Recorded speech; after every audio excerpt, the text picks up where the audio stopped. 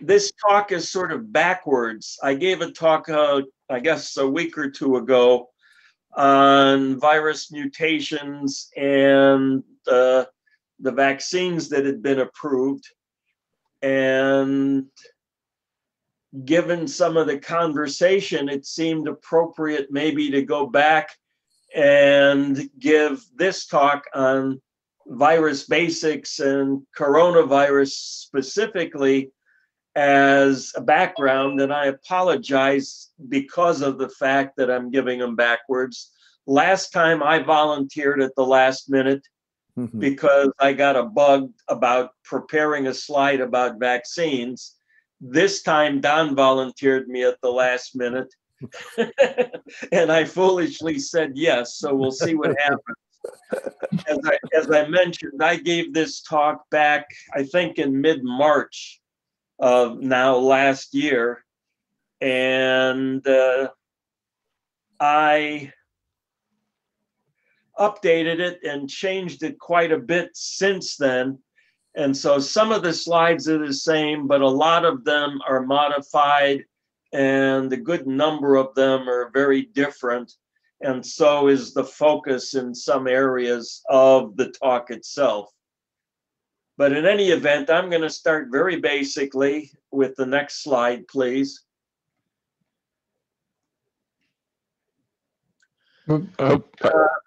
No, you had the right one about that one. Okay. Sorry. That one, yeah. Okay. So, I mean, what are viruses? And is it a form of life or an organic structure? And that's still something that's being debated, mostly because it's both. If it's outside a cell, it's really not called a virus, it's called a virion, and it's a very small inert organic particle. Inside a living cell is when it becomes a virus and an active infectious agent, and it has all kinds of hosts that can provide those living cells, animals, plants, and microorganisms. And basically how a virus becomes an active infectious agent is by hijacking the host cell's reproductive mechanism and making a whole lot of copies of itself in an infected cell. It then breaks that cell, and a whole bunch of new copies are released as virions until they find a new host cell, and the cycle keeps going. Next slide. Okay. All right, so I'm not going to spend a whole lot of time on this, but the discovery is fairly new. It all happened at the end of the 1800s in a very short period of time. And the whole process happened because a French microbiologist invented. Oh, sorry. There. Invented a filter. And a couple of Russians and Dutch researchers used those filters to determine that there were things smaller than bacteria that could act as pathogens or infectious agents. And the first one was what we now know to be the tobacco mosaic virus. And then a few years at the same time, a couple of, I think they were French, if I remember, they used the same kind of filter to isolate the first animal virus. So plant virus, animal virus discovered at the same time. And that's enough of that. Next slide, please. Oh, the other thing that was interesting, wrong direction, Lou. Oh, what? The other thing that was interesting was the word virus itself. That's been around for a long time. It's actually from the Latin word for poison, but it became to mean an infectious agent in the late 1700s. But even then, it didn't have the current meaning. It really was an infectious agent in the case of like a venereal disease. So people knew that venereal disease was infectious, but they had no clue what caused it. And so it really wasn't until the late 1800s that virus started to mean what it means today. All right, the origins. There's a whole bunch of competing theories, and I'm not going to go into them. If you want copies of the slides, Don and Lou have them, and they'll be happy to forward them to you.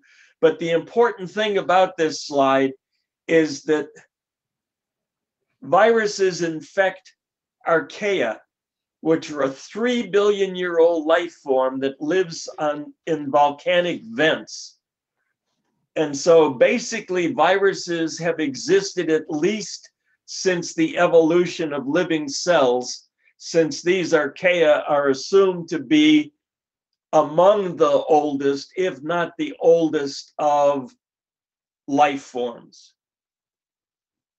And so they've been around, viruses have been around for a long time, basically since there have been host cells, or very shortly thereafter. Next slide. All right, so now we're starting to get into something significant as far as understanding current virology. Virions, those inert organic particles, have two main parts: a genome, which is a nucleic acid sequence of some kind, and a capsid, which is a protein coat that surrounds and protects the genome. Now, the capsid contains many identical units called capsomeres. And if you look at the picture at the left, the real picture, not the drawing, you can see each of those individual units that make up that virus shape. And those are the capsomeres. And then if you look at the picture in the center, you can see the capsid, which is in the center of this picture, surrounded by this sort of fuzzy shaped thing. And that's a lipid membrane envelope. Not all viruses have it, but a lot of them do. And the other thing that's important is the function of the genome is to code for the synthesis of the proteins that make up the capsomere that surrounds the genome in the new copies. And the other interesting thing is that the capsomeres, all of these individual units that protein synthesis makes, self-assemble. This is a new area of interest in engineering, self-assembling molecules. Well, viruses have been doing it for 3 billion years approximately. So there is precedent for the process, is my point. And what you end up with when all of these pieces are self-assembled is a virion with a particular shape called its morphology. Next slide. All right, so morphology has basically 3 main types, or 4 main types, depending on how you want to count. The simplest one is a genome surrounded by a cylinder formed by essentially a spiral of one type of capsomere. And the classical example is the tobacco mosaic virus, because that's been known for a long time, and that's a little short, rigid rod. But it turns out the Ebola virus has the same structure, except it's really a long cylinder surrounding the genome in the center, and it's very flexible as opposed to the rigidity of the mosaic virus.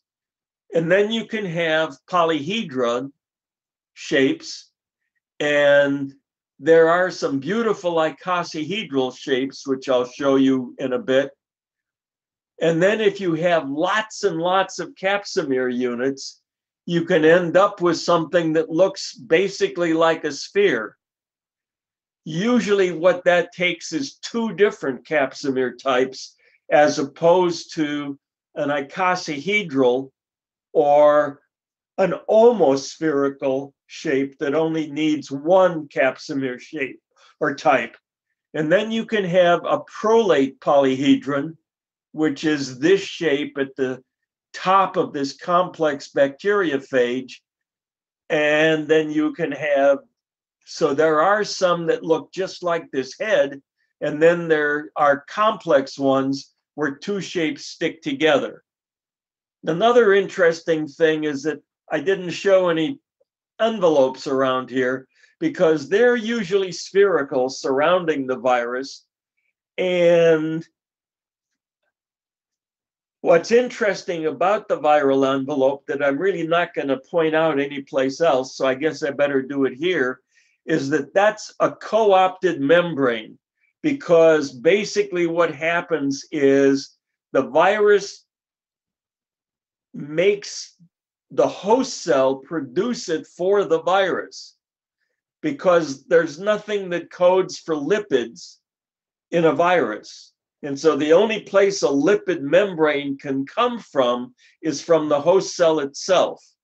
And that's pretty interesting in terms of how that happens, but I'm not going to go into any detail here. Next slide, please.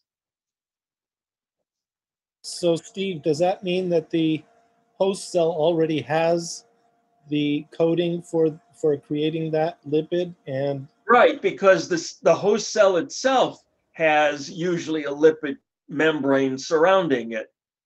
And so the same mechanism that the host cell uses to produce membranes when it divides and makes two cells, for example, that's what the virus co-opts, knows how to co-opt to make a coating for itself. Because that protective coating is important in certain kinds of host cells to keep the virion around long enough to infect a new cell. And so that's a protective mechanism. And so here, what I'm actually showing are a bunch of transmission electron micrographs. These are the real things. And so here you have a couple of tobacco viruses. You've got a short one, the tobacco mosaic virus, and this is a longer one called a rattles virus, both of tobacco. And then here is that flexible helix of Ebola. So it's got a single genome inside it, and then it's got this helix in this really long shape. And then here is a real picture of an adenovirus that I showed in sort of an illustration form in the previous slide. And then on the far right is an Epstein-Barr virus, which is a kind of herpes virus, actually. One of the, I think, 7 families of herpes virus that exist. Maybe it's 9, I can't remember at the moment. And it also has an icosahedral capsid inside, but it's surrounded by an envelope.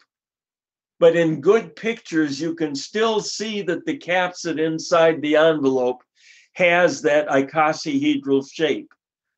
And then here you have a human papillomavirus, no envelope, and it's starting to look like a sphere because it's got all of these different capsamere units associated with it. And then here you have an influenza virus that has a similar kind of semi-spherical shape, but it's surrounded by an envelope.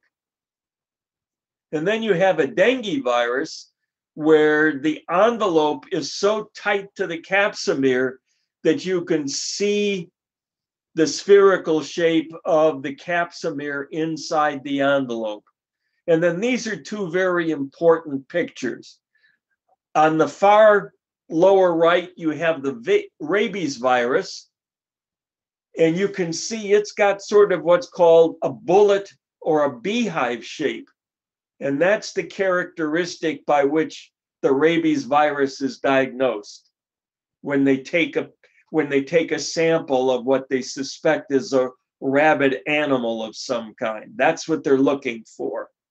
The other one that's interesting is the smallpox virus, but really any pox virus has this kind of shape, and this is called a double hairpin, which is also characteristic of a pox virus. So the point is, this is one of those complicated capsid kinds of shapes inside an envelope that you can find. Next slide. When you say that's what they're looking for when they're looking for rabies, they're not actually looking visually for those things, are they? They have other tests to show that they're... Yeah, there are other tests, but basically the answer is yes, that's the way they confirm the rabies virus. They actually see it there. They actually look for it, usually these days in a scanning rather than a transmission electron microscope. It's lower resolution, but it's easier to prepare the sample. And it's just as good as seeing something like a rabies virus. All right, now the first step in a virus, a virion infecting a cell, is to find it. And that's done by basically random motion or diffusion. The virion is tiny and it undergoes Brownian motion, so it randomly wanders around until it runs into something it likes. Then there are things called virion fusion proteins on the surface of either the capsid or the envelope that stick to the host surface cell in a very specific way. And that's what provides what we call host cell specificity. So one virus looks for one kind of host cell in general. There are exceptions that I'll show you later, but each virus has adapted over the millennia or millions of years, for most of them, to be specific for only one kind of host cell. So that's the way it finds a host. But then the next thing is, how does it get inside the host?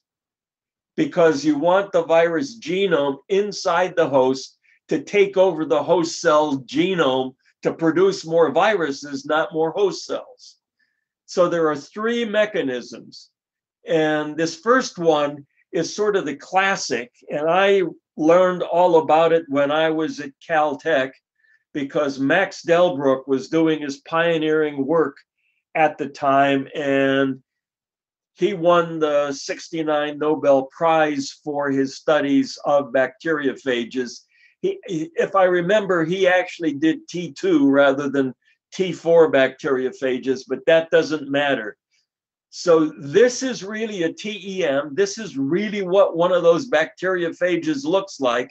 It's big, so you can really see it easily in all of the various structures. But next to that is the schematic that shows it absorbs to the surface and it gets pinned there and sort of collapses down. So it almost looks like a moonlander coming down onto the surface of the cell.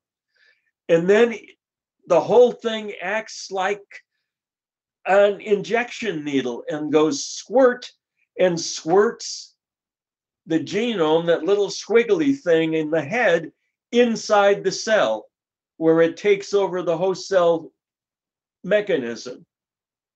And that's about as wild. If somebody told you that and you didn't know it was true, you would think it was true science fiction.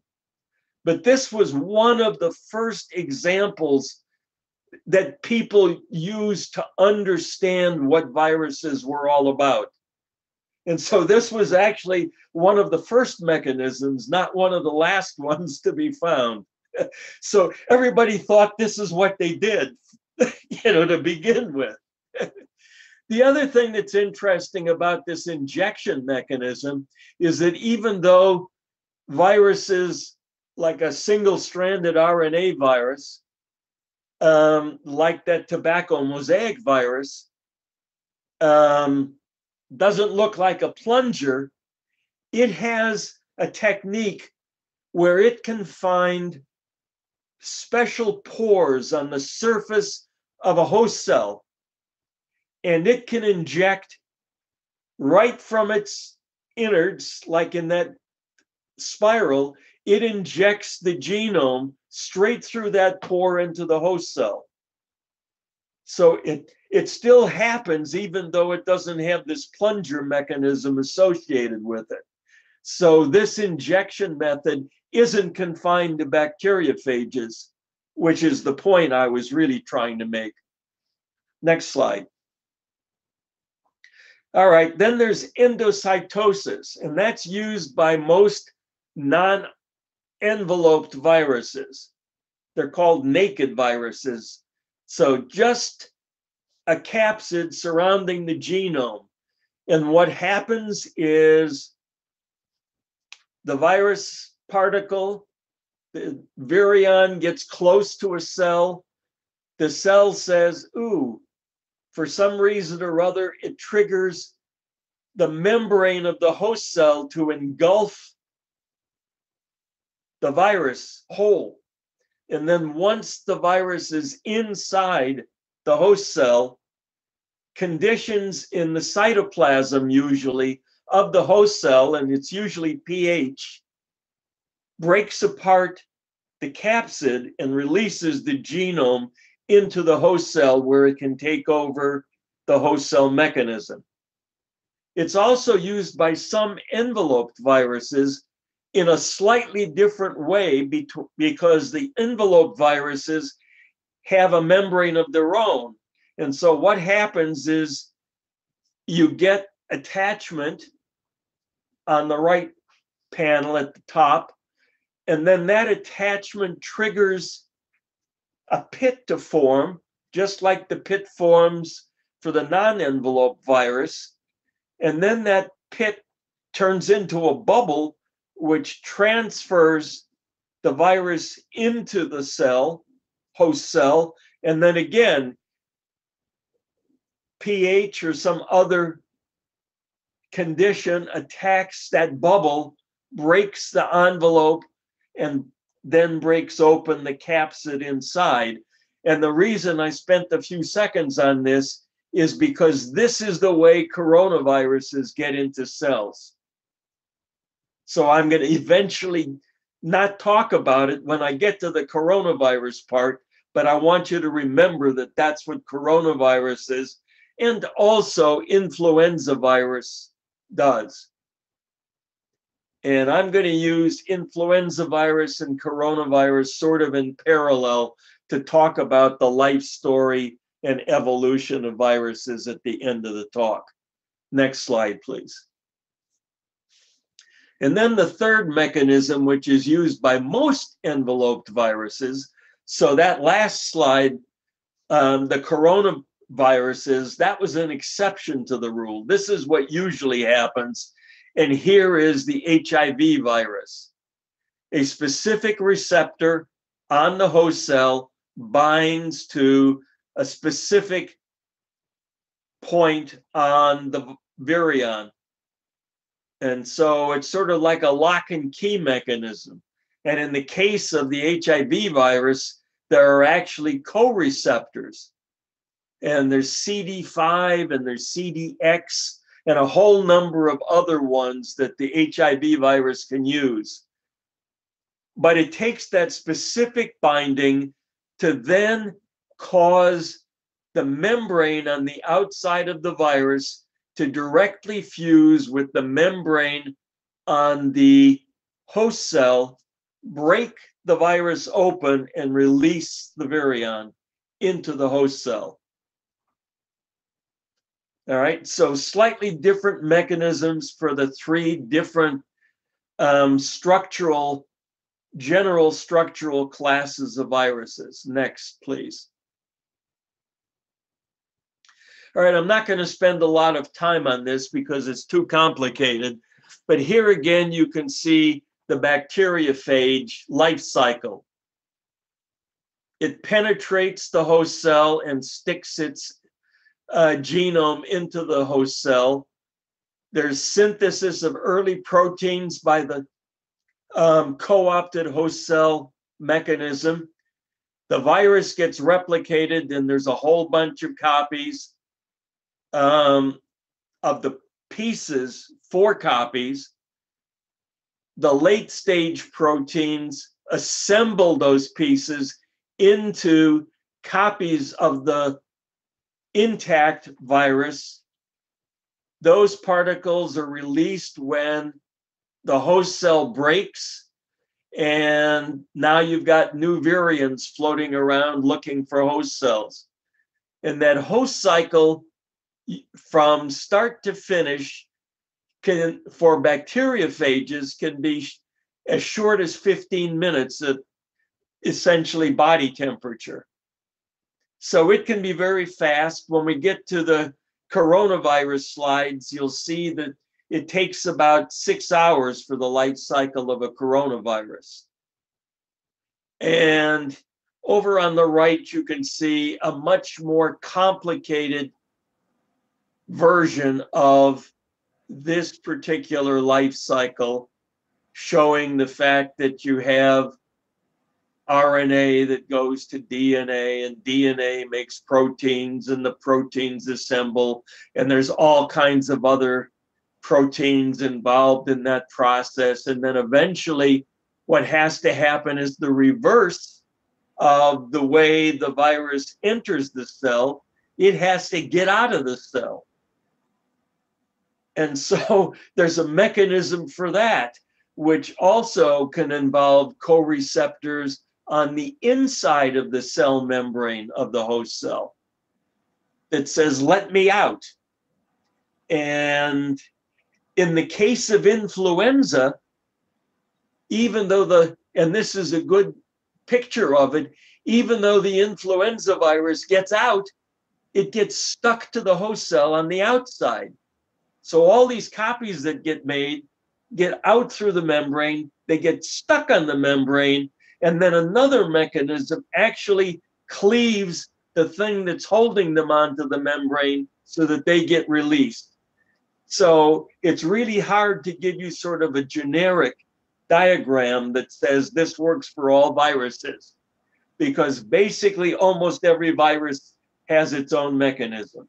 Next slide. So Steve, you mentioned some viruses have the lipid envelope, some of them don't, and I'm sure at some point you'll talk about how one of the ways we protect against COVID is to destroy the lipid envelope with, soap or whatever. But well, I wasn't going to, but yes, that's the whole point of using detergents with high alcohol content. They basically break that protective lipid coating apart and kill the virus. Okay, but that's my question is, some viruses seem to get by without the lipid envelope in the first place, but yet getting rid of the lipid envelope on these other viruses kills it, so to speak, whatever that means, makes it unable to function, I guess.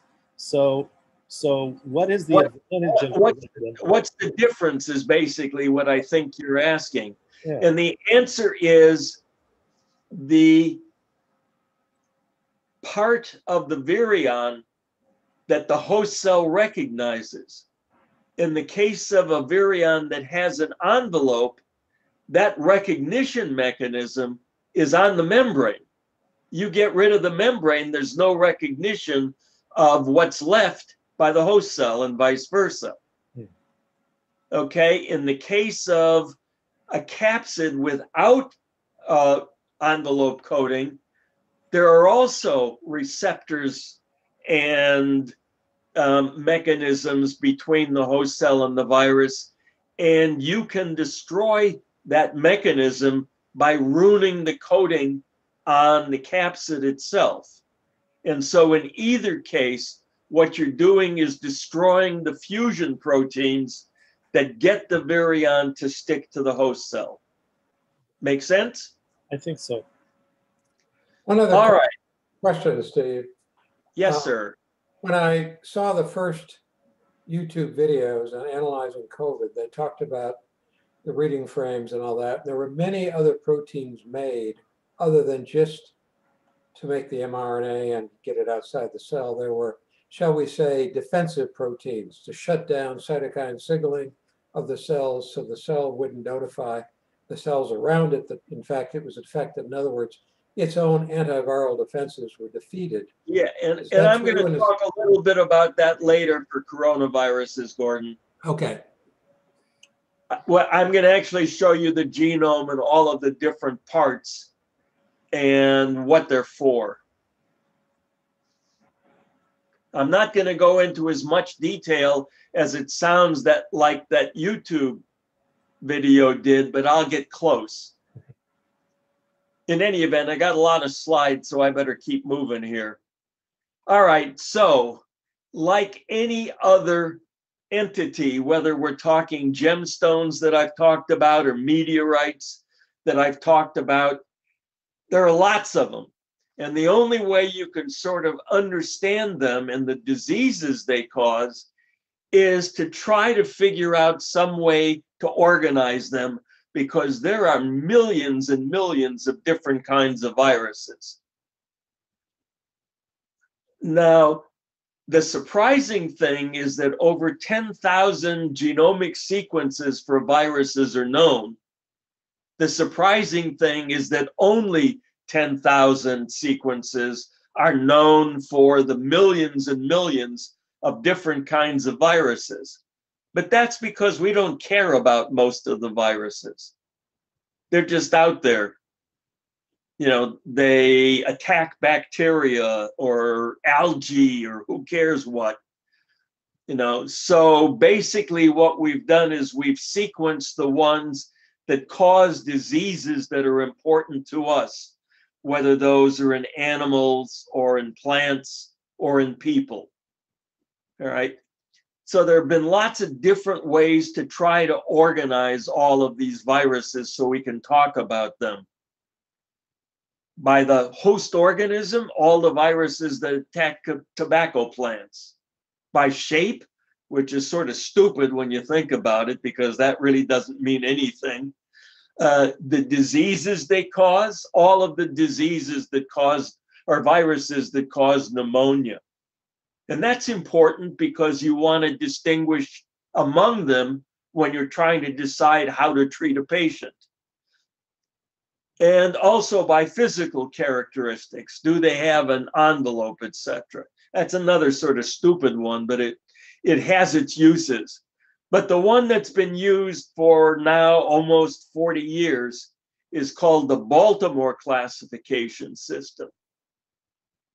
And it is defined by what kind of genome the virus has and how it replicates.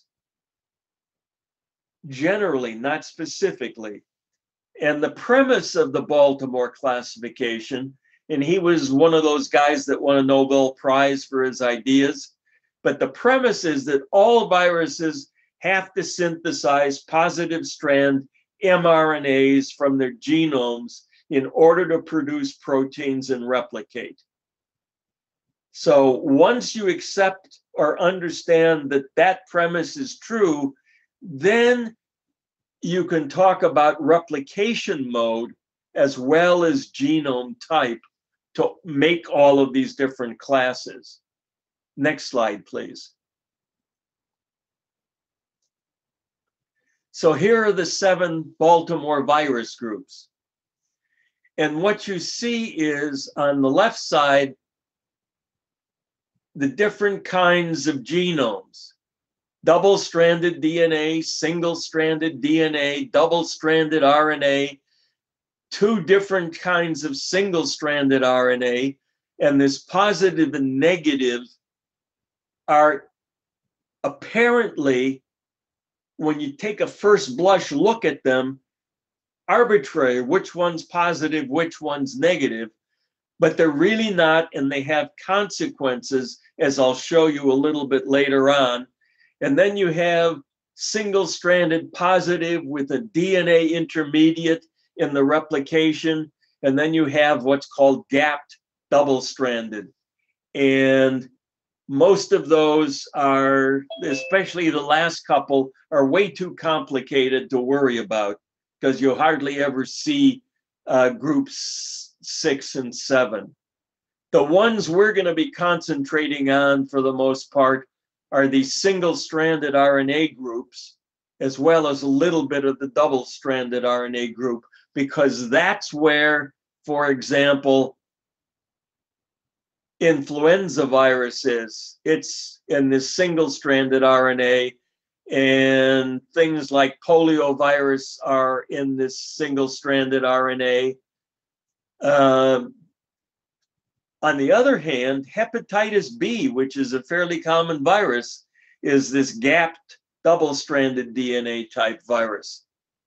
So they are important, and so is HIV as this RNA virus with a DNA intermediate. When I talk about replication steps, though, I'm talking about these replication steps that you see for the 7 groups, because the specific steps within that generalized replication don't have to be the same. So group 1 herpes viruses replicate in the cytoplasm of the host cell and make their own proteins. Group 1 adenoviruses replicate in the nucleus of the host cell and use the host cell's mechanism to make its proteins. So it not only co-opts the host cell to do everything for it. So there can be significant differences. But because it replicates in the nucleus, for example, that's why adenoviruses don't have membranes, right? Because the membrane is produced in a different way by the host cell. And I'm not going to go into what that mechanism is. Again, it's not worth it. Next slide. All right, so now we get to the meat of the program here. Here are the viruses in the RNA groups. And you can see we've got group 3, 4, and 5. And I've highlighted the group 4s because right down here, coronavirus is listed. So it has an envelope. It has single-stranded RNA as its genome, and it has a helical capsid that surrounds that genome. And here is the influenza virus a little further up. And that influenza virus also has an envelope, also has single-stranded RNA of a different sense, and it has a helical coating. So you can see that there are lots and lots of parallels, which is why I always think of the flu virus and coronavirus sort of as analogous to each other. And I've highlighted in dark and bold some of the other important viruses that you will likely come across and what groups they're in. I've also highlighted all of the group 4 viruses, even though some of those, like the Norwalk, you'll never run across. But here's poliovirus that's in group 4, and rhinovirus, which is the common cold virus. Here's hepatitis C and the Zika virus. So a lot of the important viruses that cause lots of the common human diseases are in that group 4 classification. Next slide. And this is why, or one of the reasons that that sense idea about positive and negative are important. Here is the rate of mutations that accumulate or occur in the various kinds of virus classes, from the RNA viruses to the double-stranded DNA, single-stranded DNA, double-stranded DNA, and then here are the bacteria and the higher eukaryotes.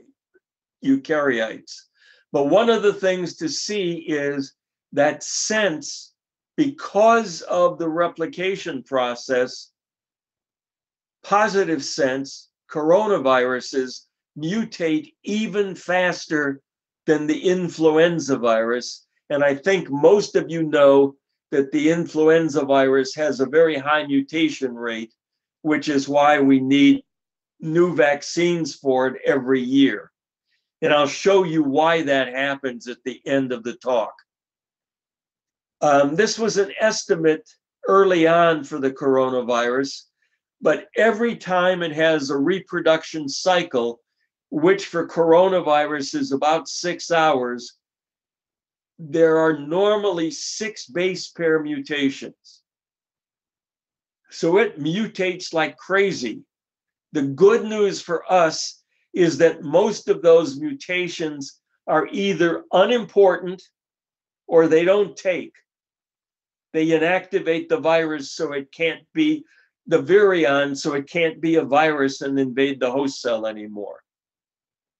So a lot of that mutation is immaterial, but some of it sticks. And for those of you who heard my talk, the previous talk, which should have been a follow-on to this one, you can see how important those mutations are. And I'll give you a little information about that in a short while. Next slide. All right, so now let's talk about viruses that we care about. And here is a list of animal viruses that are important to us because they infect food sources, companion animals, and even honeybees. And so arthropods are interesting hosts for viruses because they can be both hosts and vectors. And the classic one that I absolutely love, although both of these are important, is there's something called the varroa mite, little itty bitty thing that looks like a tiny spider. And it hosts the deformed wing virus, even though the mite has deformed wings or wings that are so small you can't tell they're there anyhow. But it's the host for that virus. But that might infest honeybees. And once it infests the honeybee, it infects the honeybee. The virus jumps from one kind of insect to another.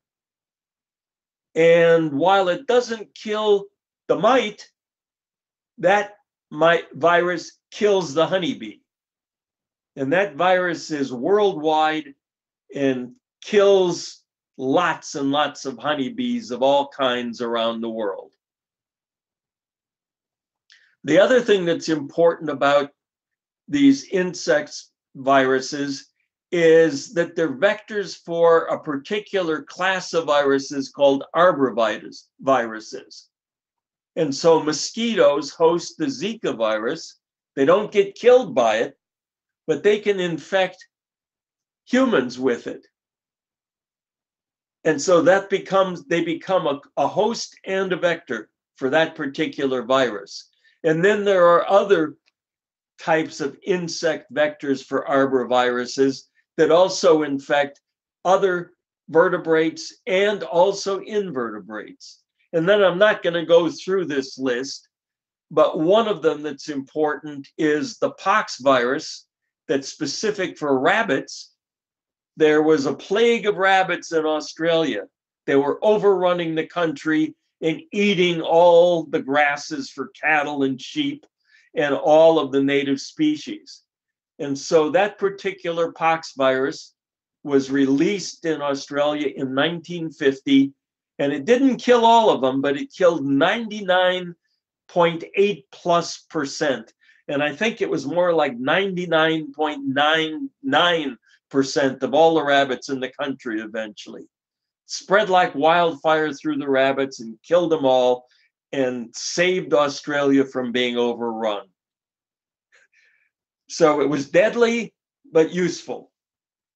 And then you have a couple that are important for dogs and cats and felines in general. And this one, the canine distemper virus, it's pretty widespread. It can kill dogs, but it's not that deadly to dogs. But in the 1990s, feral dogs that ran wild in Africa spread it to lions. And basically, there was almost a complete die-off of lions, especially in certain parts of Africa, before they got the distemper virus under control by literally vaccinating all the lions that they could find that still were alive. And then, of course, you can have mutations. So here's a feline virus, which is widespread. Most cats are carriers, but they're immune. But there was a small mutation of the viral capsid, and suddenly that virus was able to infect dogs. The dogs had no immunity, and it killed lots and lots and lots of them until that epidemic got under control. And then we have foot and mouth disease, which is really a killer of all sorts of cattle. And then we have pox viruses that mostly infect two breeds, Guernseys and Jerseys. Very strange. And then we have blue tongue, which is an arborvirus. So it's carried by an insect vector from host animal to host animal, not within the animal, but from animal to animal. And most hoofed animals are immune to it. And cattle or camels in particular are like a reservoir for the virus. The virus spreads within the animal like crazy, but it doesn't hurt it. And so even though you get rid of it in all the other hoofed animals that are around, that virus is going to pop up again because it's in camels. And the weird thing about it is it's deadly to sheep, not deadly to any of these other hoofed animals, but it's deadly to sheep. So viruses have very specific hosts. And as you can see, the rule can break down. Doesn't break down often, but viruses can cross from a host species to a new species. Sometimes, all the time, as in the case of the deformed wing virus, but sometimes out of the blue, like suddenly a mutation occurs and it's able to do that. Next slide. So now these are human viruses and the diseases they cause. And as you can see, we have a lot of viruses that cause a lot of disease. And we have specific viruses for specific cell types within our body. And most of them are very specific. Like the hepatitis viruses, they go for the liver. They don't go for anything else, but they go for the liver.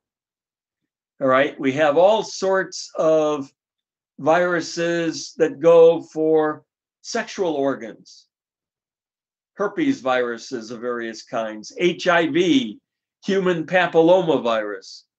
But as you can see, under sexually transmitted diseases, there's human papillomavirus. And under skin infections, there's human papillomavirus. And if you look at coronavirus pops up in a couple of places, and cytomegalovirus pops up in a couple of places, and adenoviruses pop up in a couple of places. So most of the time, the virus is cell specific, but not always. And I'll show you why that's true a little bit later, because it depends on the mechanism by which the virus enters a host cell. And in the case of certain coronaviruses, the mechanism or the receptor on the host cell that sticks the coronavirus to the surface occurs in different tissues, different organs around the body. Next slide. And this is really important for coronaviruses. Anyhow, so here are human viruses that cause respiratory infections, from real simple ones at the top, like the common cold, to what we consider to be serious ones at the bottom, like pneumonia. And you can see a common cause of common colds is coronaviruses. And at the bottom, a less common cause of pneumonia are coronaviruses. And then you can see that adenoviruses can cause really serious disease, but most often they're a less common cause of less important diseases. So it can go both ways. Next slide.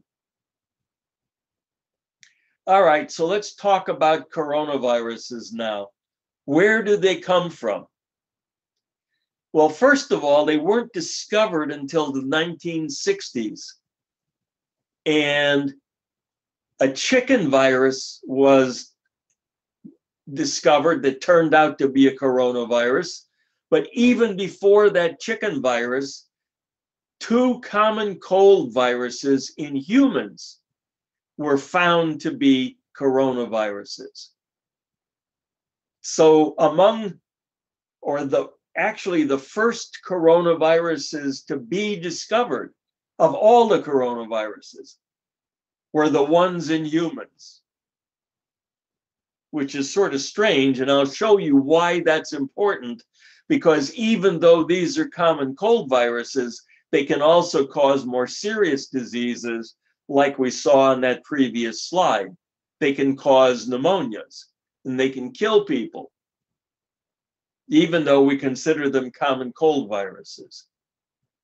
All right, and so coronaviruses have been discovered in all sorts of animals since then. Now, what I'm showing in the center on the left is the taxonomy. And viruses have a taxonomy just like a plant has a taxonomy or animals have taxonomy. It goes order, family, genus.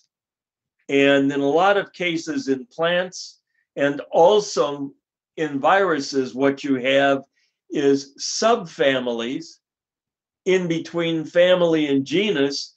And then sometimes you have what are called subspecies in a genus and groups of subspecies. So you'll see variation X or variation Y listed along with the genus and the species.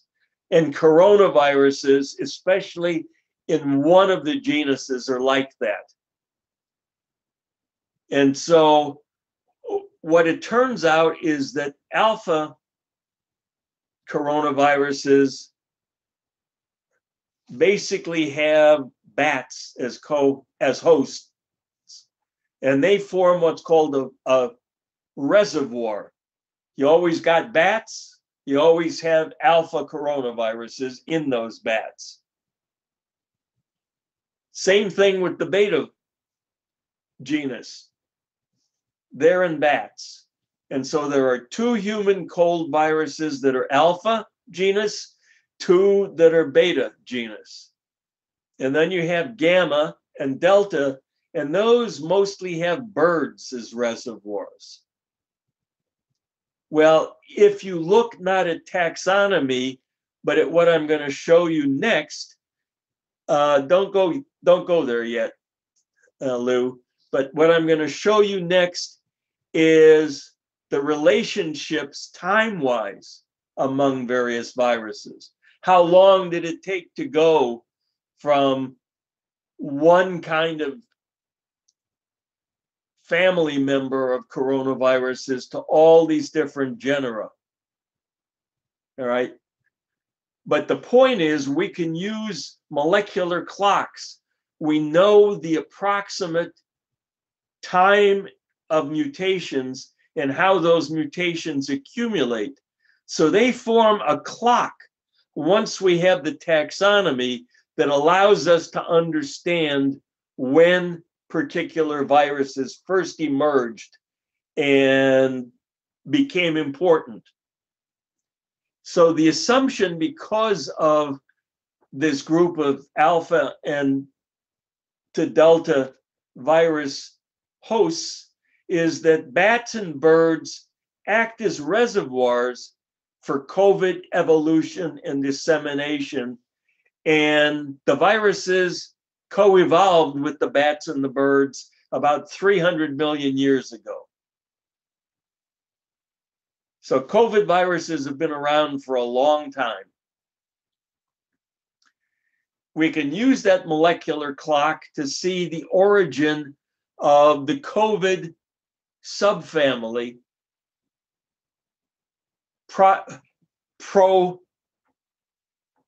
what's the word I'm looking for? The original COVID virus that produced all of these different genera. And that common ancestor appeared about 10,000 years ago. And that was the origin of the COVID subfamily. So they're fairly recent in evolution, right? And then the various genera split off somewhere around 4,000 to 5,000 years ago, and all in a fairly similar time frame. It took about 5,000 to 6,000 years before they split off. Next slide. So we're cursed with a fairly new family of viruses. So this is what's called the phylogenetic tree, which is the word I was trying to remember. And this is on the left, you see a traditional tree for the gamma coronaviruses. And I'm not going to try to talk about any of this, but you see that it started out on the left as one virus, and then it started to mutate. And as it mutated, it started to form new viruses that became more and more specific for a particular kind of host species and a particular kind of cell in that host species. And so that's what all of these lines are about, how all of these mutations occurred. And the length of the lines before the split, if I had a time frame underneath this, would tell you something about the time frame for when all of these splits occurred. So that's a typical phylogenetic tree, sort of an old-fashioned one. On the right side, you see the modern trees that we use, not to show all of this detail, but to show like the family tree of humans would be shown. A simplified diagram that says, all right, this is the one we started with, and then we've got all of these branches now. And again, the length of the lines tell you something about when all of these different splits occurred. The interesting thing is that there are 4 separate lineages for the beta coronavirus family, or genus, rather. I don't use the words that often to use them properly. Again, not a lot of this is critical, but you'll see some of this same nomenclature used pretty soon. Next slide. All right, so now we're going to talk about human coronaviruses. And as I said, 2 of them were first identified in the 1960s, and they're called the type species.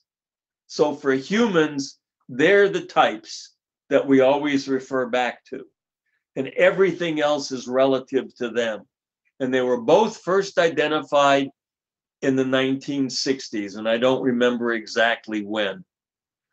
And these are the 2, human coronavirus 229E and OC43. All right, one's an alpha genus, one's a beta genus. Using that molecular clock, the specific human alpha emerged less than 200 years ago. And it crossed over from a bat of some kind. And we actually know exactly what kind it crossed over from. I think a horseshoe-nosed bat or something like that. And the beta genus one emerged in 1950 approximately. And it came into humans from cattle.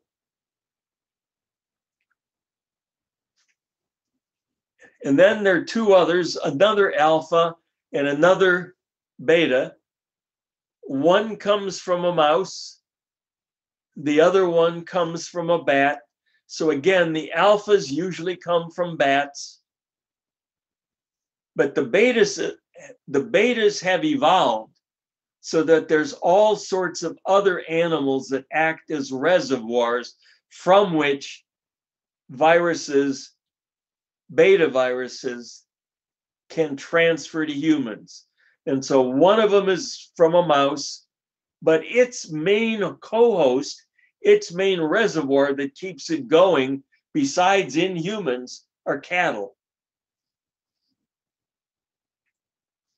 Now, the important thing about all of these is that some of them are found in very high frequency in humans and cause colds. And you can see 5% of colds for NL63, 15% of colds for 229E, and that's why it was found so early. Because it was realized that there's a virus of some unknown kind that was causing a lot of common colds besides the rhinovirus. And so they isolated and sequenced it to figure out what it was. And as long as they found that one, at the same time, it turned out that the OC43 was causing colds, and they isolated it and sequenced it as well. NL63 and Hong Kong U sub 1 came much later,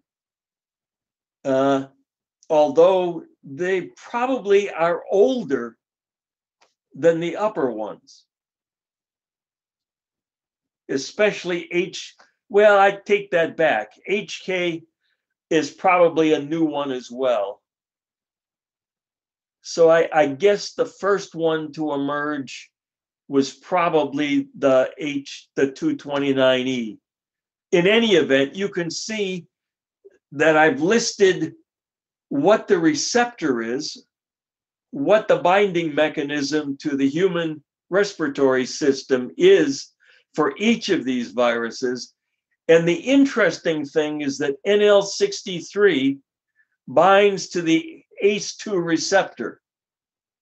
That's the same receptor as the virus, coronavirus, that causes COVID-19. So there are already known coronaviruses that have jumped from animals and learned how to bind to that receptor in humans. So when people say it had to be made in a lab and all the rest of it, when they're talking about COVID-19 virus, doesn't have to be that way. It's already happened. All right, the other thing that's interesting is this sialoglycan receptor that a couple of these coronaviruses use. And that's interesting because that's what influenza A virus uses to get into human respiratory cells. It uses a sialoglycan receptor. And so viruses transferring from animals to humans by way of adaptation to our sialoglycan receptor is again a very common occurrence. It even happens in coronaviruses, and it's happened very recently in the Hong Kong virus. Next slide. Now, there have already been 2 coronaviruses that cause really severe disease all the time in humans. The first one that emerged was first reported and identified in 2002. And it's why our COVID virus for COVID-19 is not called SARS, because This one at the top is the one that's commonly called SARS, and we don't bother to say it's a COVID virus. And that causes severe acute respiratory syndrome. It came from a rufous horseshoe bat, but it's got a lot of co-hosts, including domestic cats.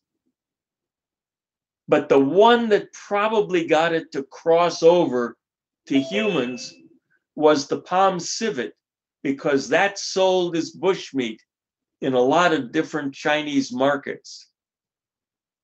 And so the virus was in the civets, and people ate a lot of civet, and eventually the virus figured out how to jump across to humans. And look what it does. It binds to the ACE2 receptor. So again, there's precedent, not a very old precedent, but there's precedent for a virus jumping from a bat to humans and adapting to the ACE2 receptor. The other one that came along in 2012, and you can see both of these are beta genus. And again, bat origin, this one's probably more than 1,000 years old in bats. But it jumped to humans in 2012. And both of these viruses are worldwide and persistent, although MERS is very, very low probability of human-to-human transmission, but it's got a host reservoir in camels. It loves camels for some reason or other. And there's lots of camels in the Mideast. And so they're constantly little tiny mini outbreaks that are easily controlled because it has such a low probability of human-to-human transmission. But if you eat a camel, there's the possibility you could get MERS. And it's spread around even in countries that don't have camels. It's known to have been in 27 countries, only 2,500 cases in humans, but it killed most of them, or at least a lot of them. It killed almost a third of them. So it was very deadly, but the good news is that it wasn't very transmissible in humans. Same thing was true for SARS. It spread to 37 countries, only 8,000 cases, but again, very high mortality and mostly in the elderly. All right, enough of that one. Next slide. The interesting thing is that these are the genomes for those two viruses. This is what happens when you translate that genome into proteins. And here now, Gordon, on this slide, you can see all the different pieces.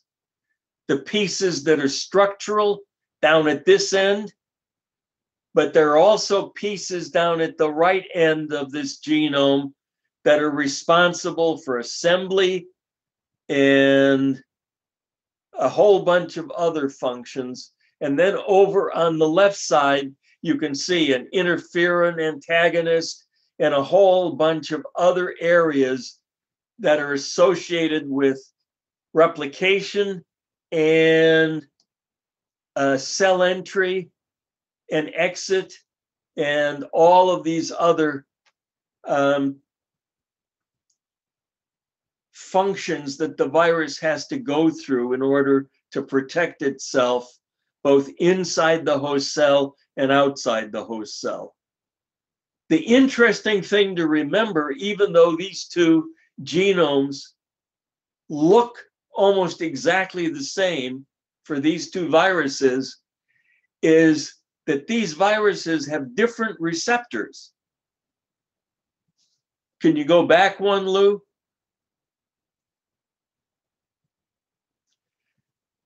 SARS receptor is the ACE2 receptor. MERS enters by DPP4, which is a totally different enzyme that helps regulate glucose levels, while the ACE2 receptor is an enzyme that helps regulate blood pressure. So two totally different receptors, and actually in two totally different parts of the body, even though they both cause respiratory disease. Next slide. All right, so these spike proteins, which are the parts that stick the virus to the cell, have different shapes because they are specific for different human receptors in order to cause entry into the host cell and then cause disease. All right, and if we look, here is, you see the S and the picture up on the upper right for the two? That's the genome, and it looks almost the same size for those two viruses. It's about 2,500 base pairs. Next slide. Now we get to COVID-2, as it's called, or really SARS-CoV-2, because it also causes a severe respiratory disease. The first case was identified in November of 2019 in China, but studies suggest that it was actually around as early as September. And it's zoonotic. It jumped from animals to humans, and it was a two-step process. It started out in bats, as most beta genus coronaviruses do, but then somehow it infected pangolins. And they're from Indonesia, but they're, again, bushmeat in Chinese market, and they also have supposed medicinal properties. And so they're a very common animal that gets imported from Indonesia into China to the point where they're actually becoming endangered in their native habitat. But in any event, the bat genome got mixed with the pangolin genome in the pangolins, and then it became zoonotic. It jumped from its animal host to humans. And once it was in humans, it adapted further by mutation to become an even more effective virus as far as the virus was concerned, and to cause a more serious disease in humans and become very easily transmitted from humans to humans. All right, and so again, here we have a beta genus coronavirus for humans that enters by the ACE2 receptor. Next slide.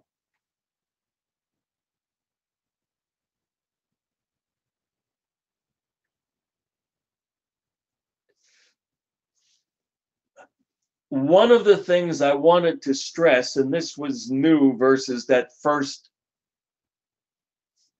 talk that I gave last year, is that even though COVID-2 enters the body via the respiratory system, there are ACE2 receptors everywhere in the body. And here what you've got is a chart that lists where the ACE2 receptors are, which organs, and the cell or tissue type in that organ that contains a lot of ACE2 receptors. And so I'm not just talking about a random ACE2 receptor here or there. I'm talking about a lot of receptors that are targets, or at least can be host cells for the coronavirus that causes COVID-19. And that's why you see strokes in the brain, and that's why you see heart problems, and that's why you see kidney problems, and that's why you see gut problems. And that's why it can interfere with reproduction. And so one of the things that happens is it basically gets into the blood from the respiratory system through the blood exchange in the lung. And then all of our blood vessels have epithelial cells that contain lots of ACE2 receptor. And so by going from cell to cell in the bloodstream, it travels everywhere it wants to in the body and eventually infects all of our organs until it gets to one that kills us. And so we don't usually die from pneumonia when we have COVID, although we can, and a lot of people do, but you also see listed on the death certificate in many cases, even if there wasn't an underlying condition. You'll see heart attack, you'll see stroke, and both COVID and that will be listed on the death certificate. And that's one of the things that appears to have confused our dear leader. He sees heart attack on a death certificate and says, it's not really caused by COVID. You're counting too many. I'm not killing that many people. Like one or two here and there makes a difference. All right, next slide, please. And then finally, Gordon, here is the genome for COVID-2. And you can see that it's got the same open reading frames that were in COVID for SARS and COVID for MERS. And they basically, those open reading frames have the same general function. The open reading frame 1 has the enzymes for protein production. Reading frame 2 has the enzymes for viral transcription and replication. And then over here in the green on the right side are what are called accessory proteins.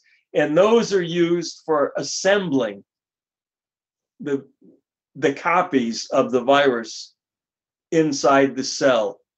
And then here on the bottom in this diagram, you can see where the structural proteins occur in the virus itself. You've got the spike protein, you've got the inner capsid proteins, and you've got these little proteins that hold the membrane together. And so even though the lipid membrane itself is produced by the host cell, the virus produces a little tiny protein that holds the pieces of membrane that are produced together for its envelope, because otherwise the envelope wouldn't fit. If it was just the envelope for the host, you'd have a giant envelope with a little tiny virus inside. So the membrane is made in pieces. The host cell assembles it the same way the virus assembles it. It takes those pieces and binds them together with little proteins. All right, enough of that. But again, Gordon, you see the general picture of how this works between the previous genome picture and this one. Each one has slightly different details. Again, the important thing is here you have a spike protein that has the right shape to stick to a receptor, the ACE2 receptor, on the surface of the host cell in our bodies. Next slide. So this talks a little bit about that rapid mutation. What you have originally is a virus that infected China. And so it's that blue one, that big circle over on the right. It infected China. But even that first mutation, or that first genome, which was identified and sequenced in about the end of December, started mutating like crazy to produce this phylogenetic tree.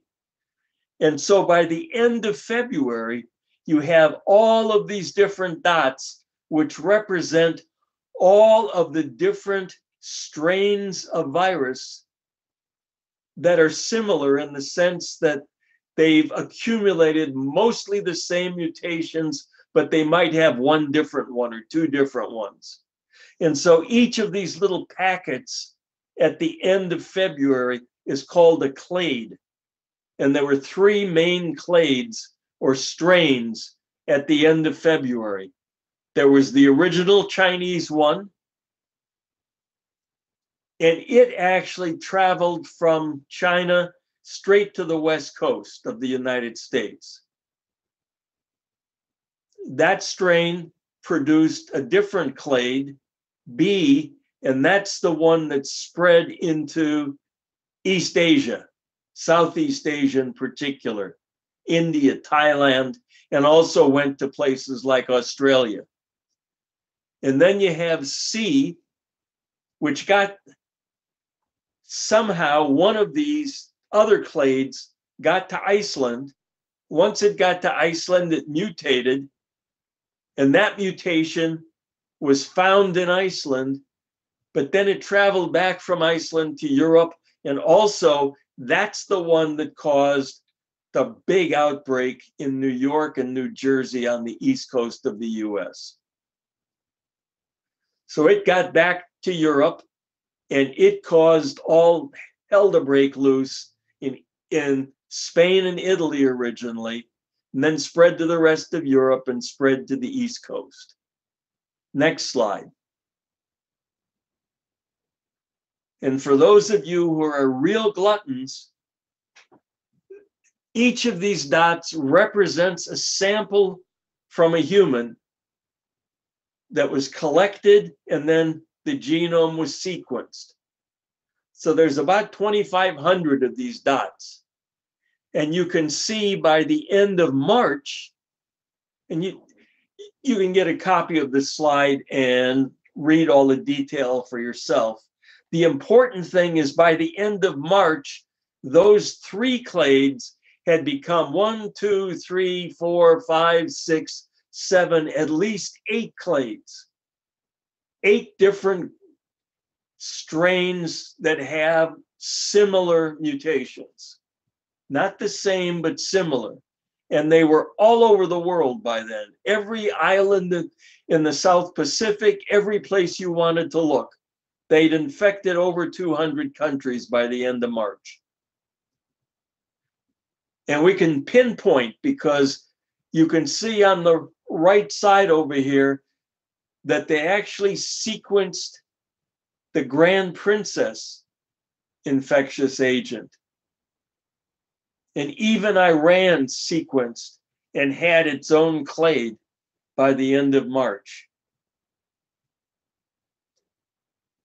And as you might imagine, if this is what happened by the end of March, think of how many mutations have occurred and accumulated in a virus that can infect a human by the end of December.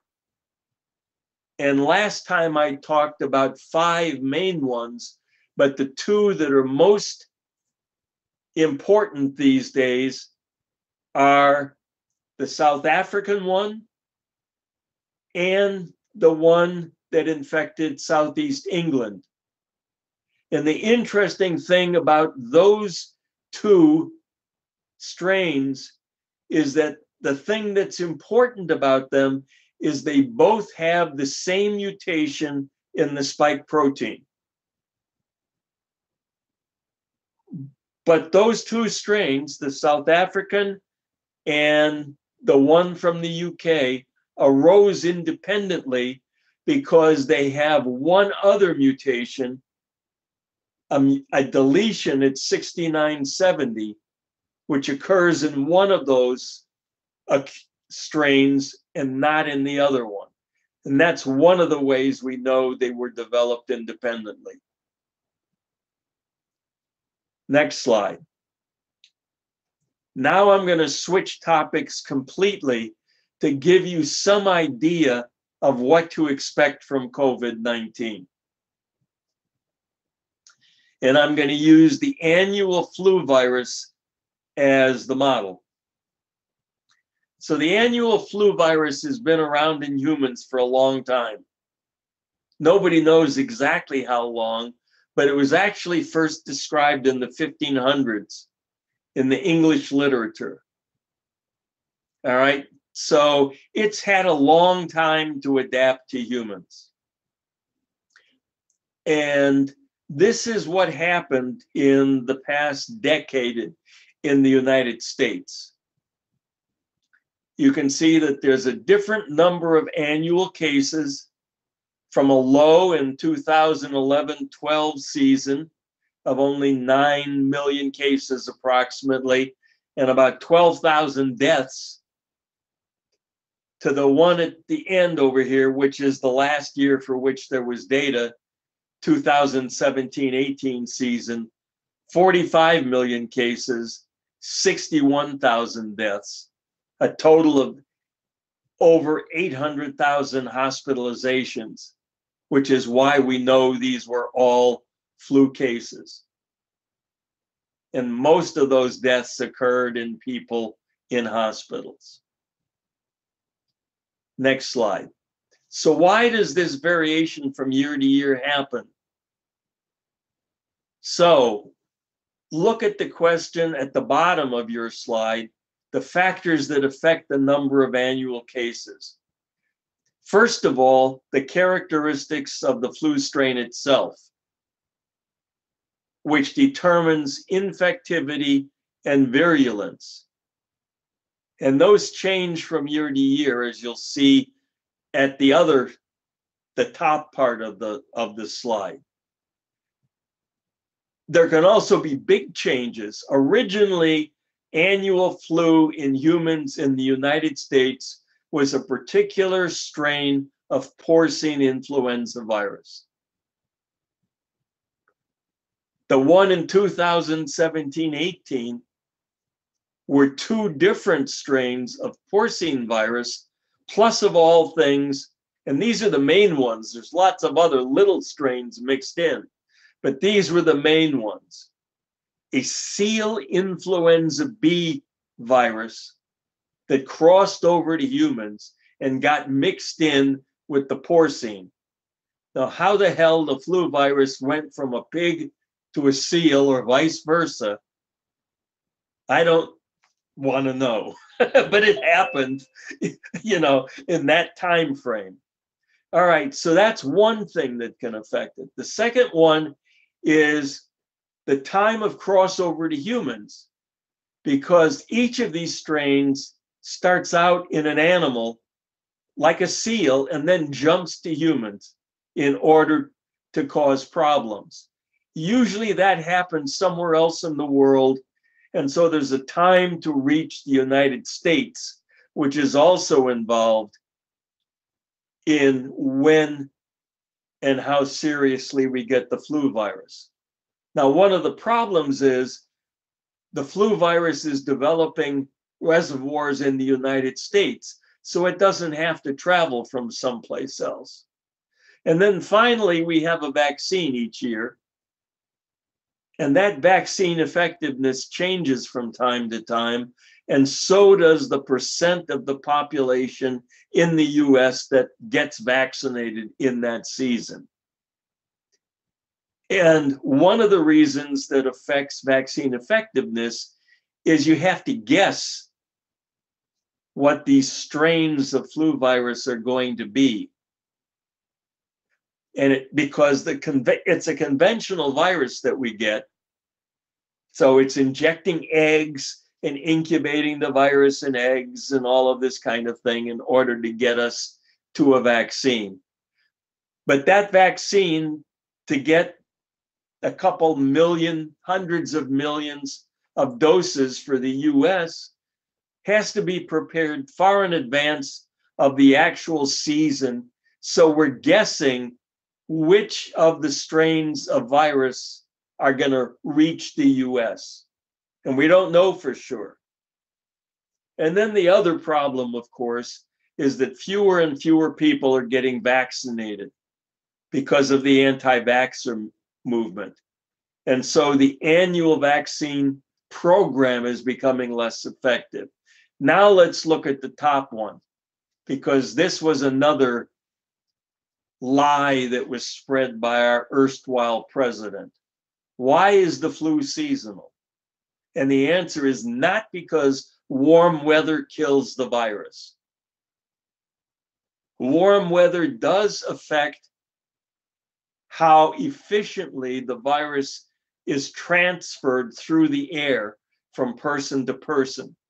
But that's a relatively minor effect. And actually, cold weather is better for transmission than warm weather, but that's a property of the atmosphere, not of the virus. So usually annual flu, as I said, begins as a viral infection in a host reservoir. Until very recently, and especially starting in the 1950s, when we started to track these things in earnest, that reservoir was the Chinese pig population. Lots of pigs in China. They all have the flu virus. The flu virus churns around by mechanisms I'll show you in a minute, and a new strain infects the pig virus. The pigs carrying the new annual virus strain come to market in the fall, and people eat them. Flu jumps to the people, so the virus starts spreading around the world in people. The human population gradually develops immunity to that annual strain. By the end of the summer, immunity is so widespread that transmission of the flu virus drops below sustainable levels, and the season ends. Not because it got warm, but because everybody got immune. Meanwhile, the virus strain is in the Chinese pig reservoir, and it continues to change. And the next fall, when the new crop of pigs carrying the new strain of the virus comes to market, the whole cycle changes and starts again. Now, the key to all of this is, why is the annual flu strain different from year to year? So the next slide, please. Well, as I showed on an earlier slide, the influenza A virus mutates like crazy. And so what happens is you've got the H3N3 strain in this infected pigs. It's mutating and mutating and mutating. And there are so many infected pigs, and the mutation rate is so high that eventually a new strain emerges and starts spreading through the pig population. And so what you have when the new crop of pigs comes to market is a new flu strain. And so that's the major way the flu virus changes from season to season. Now, you've heard rumors that even though the COVID virus has these new mutations, the spike protein hasn't changed, and we don't have to worry that the vaccines based on the old spike protein sequence are still good for the new one. What's different about the flu virus? Why are mutations important and can change the flu virus so easily, while the COVID virus people aren't as worried about, even though the COVID virus has a higher mutation rate? Next slide. This is the way the flu virus enters and exits our cell. So here's the flu virus. It's a genome surrounded by its capsid, surrounded by an envelope. No envelope, rather. So it's just a naked capsid. And here is the way it attaches to the human cell. Here is its spike protein. It's a hemagglutinin. But if you look over here in the right panel, I'm pointing with my pointer on my computer, and I have no idea whether you can see that or not, and I apologize for that. But in any event, if you look at the orange thing on the right panel, that hemagglutinin is a trimer. And so it's a very, very complicated spike. The problem is the active sites are buried inside that top of the spike, and it's that active site that actually does the binding to the host cell, part of our respiratory system. And what has to happen with the flu virus vaccine or our natural immunity is we have to develop antibodies to as many of these active sites, these little circles around the orange, the greenish ellipses in the center, that we can, so that that active site in the middle gets blocked and the flu virus can't attach to the human cell.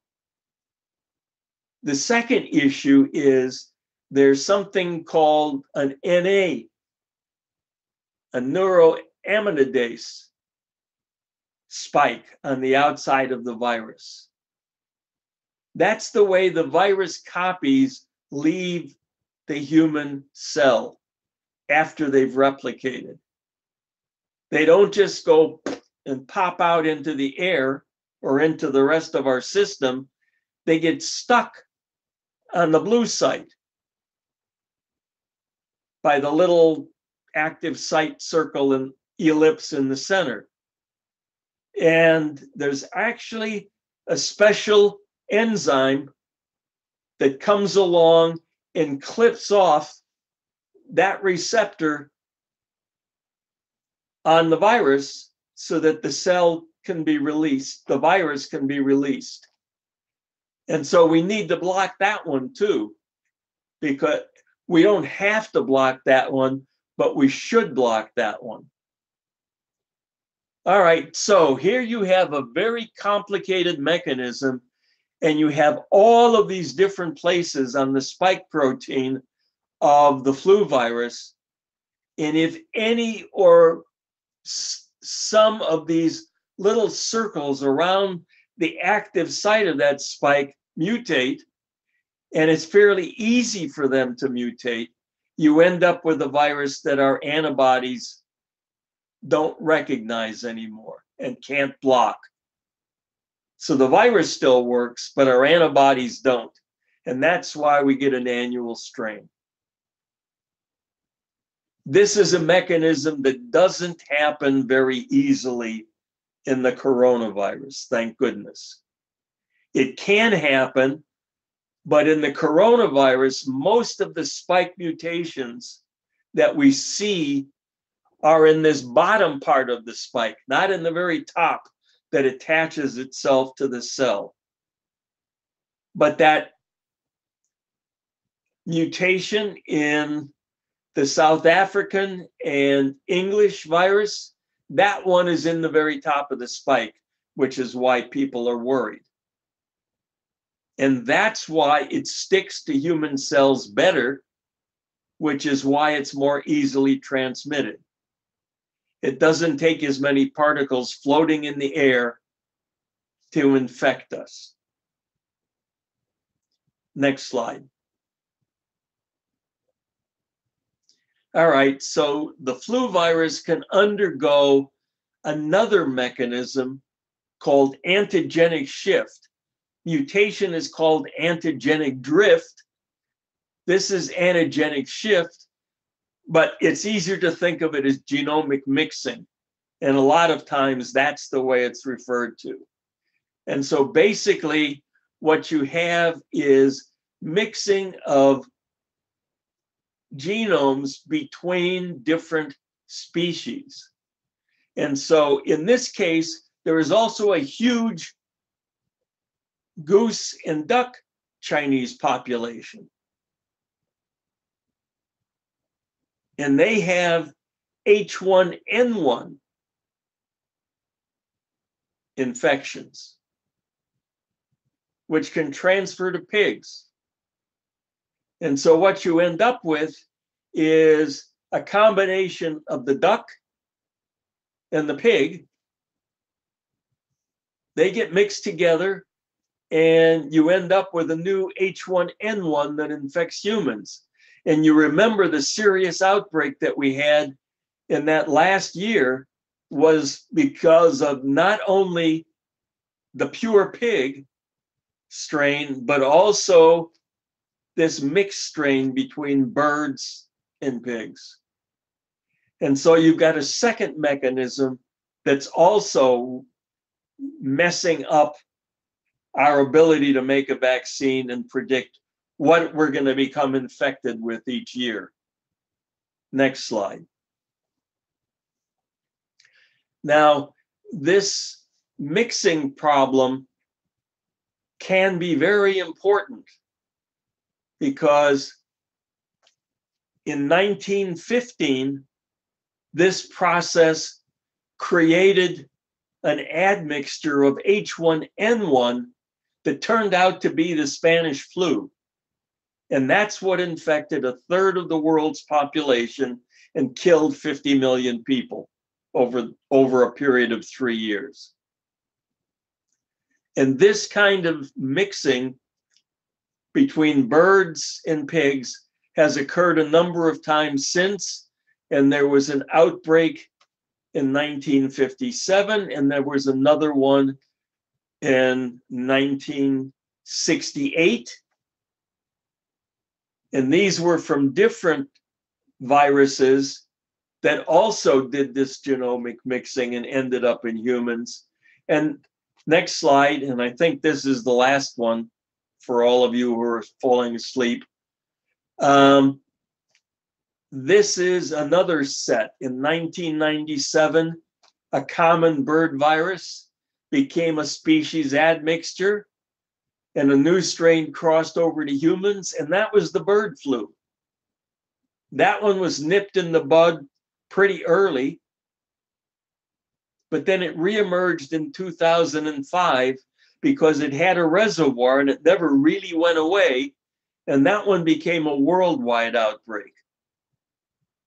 And there have been a number of other outbreaks due to this genomic mixing, and I've listed a number of the important ones here. And the most important recent one is this 2013 one, and another totally different strain of bird virus, common, got genomically mixed, and infected humans, but fortunately didn't kill people. But this same process can lead to pathogens that affect other species that are important to us. And so in the 1990s, a pig virus killed birds worldwide. And in 2015, it infected chickens, and 43 million chickens in the US had to be destroyed to prevent the pandemic from spreading to all birds everywhere. And I think that's the last slide. Next slide, Lou. I don't remember for sure. I'm tired. Oh, yeah, I've tried it. There is no next slide. Okay. Thank So you. Oh, wait a All minute. right. Oh, wait, there is. I'm sorry. Yeah, there's this one. People last time asked me about this particular question, or at least I brought it up. In the early stages of the outbreak in China, how did the Chinese know that they were dealing with infected patients that had a new virus? So first of all, there were clinical symptoms. They actually had all sorts of tests for RNA virus because of the flu and other coronaviruses. They found out it wasn't them. And then they did a chest CT scan just to be sure. And you can see all of this cloudy area, infected cloudy areas in human patients. And so that was their positive test for a new virus. Negative test for RNA, positive test for infected lungs. And then after the sequence was identified, because it had hit China, the Chinese had a PCR test for the SARS virus, COVID-1, and that was already available to them. And they recognized that the ORF1 area in the two viruses was the same.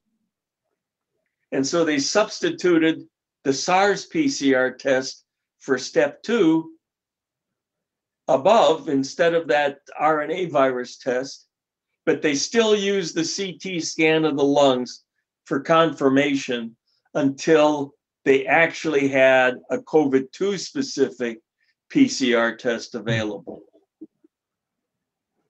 And so you don't have to rely on PCR tests. It's just supposedly easier and faster, and it's definitely a lot cheaper.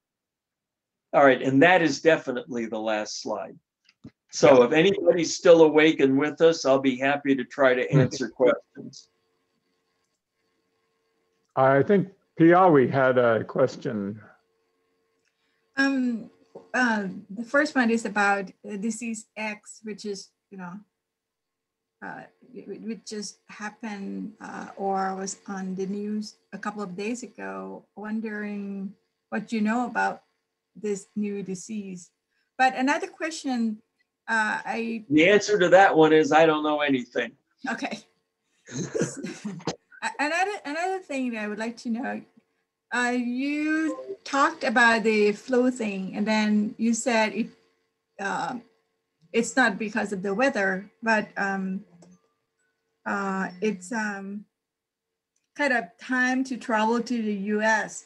So my question is, the way you presented, it seems to me that the chance of the spillover or the cause that happened from the animal to human in United States kind of slim, or not much chance. Why is that?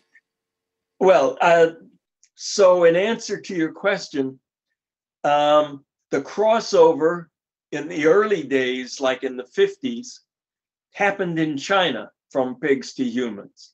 And once it was in humans, it started to spread around the world, the new strain, the annual strain. But it still took some time to infect a significant population in the US and cause the outbreak. But that still happened in the fall. It just didn't happen as early in the fall as it happened, for example, in China. Right? But especially in the early days, Chinese pork was imported in large quantities into the US. One of the reasons there's such a large pig farm industry in the US was to try to slow down the transfer into humans in the US. But what's ended up happening is now those pigs are getting infected. And so instead of having to get a new strain from China, we're getting a new strain from our own pigs. Now, fortunately, we don't have the big duck and goose population the way it occurs in Vietnam and China and a lot of the rest of Southeast Asia. And so we don't have to worry as often about domestic genomic mixing between a bird flu and a pig flu, for example. But it can still happen and get to us if it's very transmissible from human to human. And the thing about the Spanish flu was actually that outbreak didn't occur in Spain. The start of the outbreak was here in the US, I think in Kansas, wasn't it? Yep. Yeah, so that was a domestic one, even though we call it Spain. Don't ask me why. All right, so did I answer your question? Yes, thank you. All right. Steve, And- quick question. Is there some Yeah. strategy to vaccinate domestic animals that we could come up with proactively that would reduce the transmission into humans if we could get rid of it in the animal populations, domestic animals? Yeah, but in general, we'd have to do the same thing in the animals as we're doing in humans. We'd have to vaccinate them every year. And for sure, we wouldn't know what they have. I mean, it's the time lag from in the old, like in the 50s, when we started following all of this and producing effective flu vaccines. It's the time lag from identifying a new strain in China because the Chinese were getting sick, right? And they had immunity just like we had in the US to the previous strain. And so you identify what strain is happening in China, and that's what you prepare your vaccine against. But now we've got our own reservoirs, and we're starting to get crossover. I mean, we don't think of annual flu as influenza B, we think of it as influenza A only. But that bad year we had, that one had seal influenza B, which is very closely related and uses a similar entry and exit mechanism, but still has to be blocked by antibodies or people get sick. And the problem is that most of the flu virus strains, the old ones, are spread worldwide and have human reservoirs. And so they exist in the human population all the time, just like those COVID viruses I showed you, the 4 that mostly cause common colds. You know, in fact, a friend of mine back in February had a respiratory disease, and he's like 80 something. I can't remember how old Chris is exactly, but he lived in Philadelphia, fortunately, and had really good contacts with the medical center at Temple. And he got really sick, and they didn't know what was wrong with him because this was before the official start of the pandemic. So first they thought he had the flu. And so they tested for flu, and it turns out that in this country, we have a single test for influenza A and for COVIDs, the 4 strains of COVID. And so you can do one PCR test that says, are any of these positive? And then you pick the one you think is most likely and you test for it.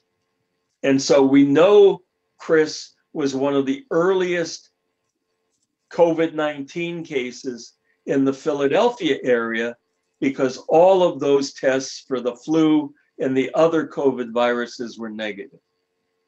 So he had a new one that mimicked the symptoms of all those other things. And fortunately, he didn't die, but he was hospitalized for quite a while. And this was before they had any clue about what to do. and everything was breaking loose in New York and New Jersey, but not in Pennsylvania.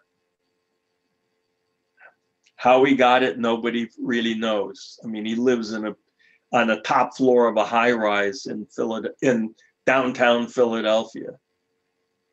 But he and his wife are very active and go all over the place in downtown Philly and eat at all sorts of restaurants and things like that on a regular basis. So if it was in Philly, he got it. So the answer is it's really impractical to vaccinate animals. You might as well wait and vaccinate the humans. Yes, question? I have a question. I didn't ask it right the last time. Now you've given me the phrase genomic mixing, which is... yeah, you didn't know that phrase last time either, so it's okay. Yeah, so my concern is COVID grows exponentially, which maybe our next outbreak is going to be from all of the rioters in DC. As it grows, okay.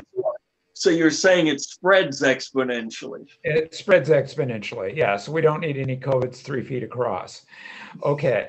As it spreads exponentially, I would assume that the rate at which we get mutations is in some way a function of the number of people that have it, an increasing function of the number of people that have it. And so we have different mutations occurring among different people. And if there is genomic mixing, first, if there's a lot of infections around, the chance of a person getting 2 different COVID infections goes up by the square, I think. And the chance that 2 of those different infections genomically mixing to a 3rd infection goes up as well. And so at some point we might find best of breed or worst of breed, from my viewpoint, COVIDs emerging faster as more people are infected. Well, and in fact, that's exactly what's happening. And it's really mutation rates, not genomic mixing, that's the problem with this. And that's why we suddenly have a South African strain, which is so much more virulent and easy to transfer from people to people. And the same thing is true of the UK strain. Lots and lots more people infected, lots and lots more accumulation of mutations. We finally got one, or the virus finally found one, that allows it to infect more people faster. And so the UK strain, people think these days, instead of infecting maybe 2 to 3 people each cycle, if there are lots of people around it, it will infect up between 5 and 8. And right. So that's one of the reasons it's spreading faster. Right. Now, what I'm saying is this is the past. Past is prologue. What I'm trying to say is, if, let's say that the UK strain and the South African strain are 2 different strains, and that if they genomically mix, we might get versions of the virus that have both of their advantages. And so the more people that these advantages for the virus are developing in, the more chances we're going to have that they're going to additively get much worse. Maybe it's one, it is incompatible with the other, but there might be mutations that are compatible between 2 different strains. Yeah, genomic mixing of 2 different strains of COVID, 2 groups of viruses that have different mutations, can mix together because one human gets both infections. Exactly. That's possible, but it's really hard to tell the difference between why a group of mutations accumulates. Is it because one mutation or one strain spent a lot of time mutating and here's the new one? Or is it because strains in one person mixed together, which looks the same at the end? It looks like a strain with a lot of mutations, right? And then that spreads. And you can't tell the difference between those two results. You might be able to tell by the rate. In other words, okay. I don't think so, because the mutation rate is so much higher than the genomic mixing rate. Okay. Right. You have to have people with infections from both viruses, both kinds of viruses. But that goes up as the square. Yeah, that will certainly become more important as more people get infected, but it's probably not that important yet compared to plain old ordinary mutation. Yeah. All right, so I finally understand your question and how to answer it properly. Okay. One of the reasons I'm giving this talk is because of your question last time, where the subject of genomic mixing came up and I didn't have a good way to explain it to you. So I said, all right, that's part of my basic talk. I'll give that one.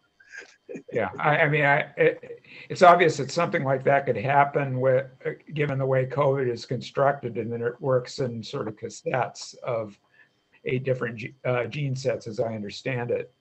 But the point is that we, for humanity's sake, we don't want it. We don't want a lot of people infected, but for our own selfish sake, we don't want COVID to get, shall we say, better at improving itself. Well, we're never gonna stop it, because there will always be a human reservoir somewhere in the world. It's impossible to vaccinate once, let alone possibly every year, because there's no reason to think that eventually, if there are enough strains around the world, suddenly a new strain will emerge that will escape the vaccine we have, and we'll have to start the cycle all over again. Or even more likely, just like the COVID viruses that are persistent in the population, the immunity we develop won't last. And we do develop immunity to those COVID viruses that cause the common cold, but that immunity only lasts at most 2 years and usually less than 1. COVID finds a way to escape just the way the flu virus does. It just escapes more slowly. Agreed. I saw the Bill Gates's presentations early this year or early last year, where, you know, first the ones from years ago where he was talking about the TED Talk. And I imagine this sort of idealized world where we say, we don't need to, let's stop making nuclear bombs for a year and use all of that money to build Bill Gates's international virus and science force. Well, we had a pretty good start, especially in the US, and then it got dismantled in 2018, which is why we're so totally unprepared for this pandemic. Everybody predicted, including Gates in 2015, everybody predicted it was coming, but our fearless leader decided it wasn't gonna come. Right, Sharon and I have been preparing for 15 years for this, so right. About the United States. But you've brought up a point. Lou, is Lou around? Yep, I'm here. All right, I had sent you a single slide. Remember that? Yeah, I got it somewhere. Yeah, I think it's called Other Vaccine or something like that, a really small file. I think I got it. All right. I do have one more slide that's sort of a follow-up to the previous talk that I gave, again, in answer to somebody's question.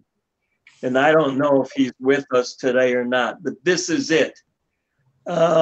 Somebody asked me or told me about some of the other vaccines, especially international ones that have been developed or are almost completely developed. And so this is a brief look at those other vaccines. And a lot of these are going to be used in the third world in particular because they're extremely cheap to manufacture. So the first one that's being used in certain countries around the world is a Chinese vaccine from Sinovac.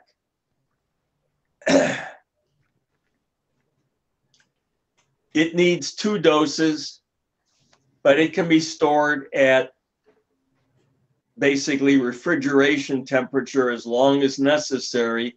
And it's the one that somebody last time was talking about that's been approved for use in Bahrain and the UAE.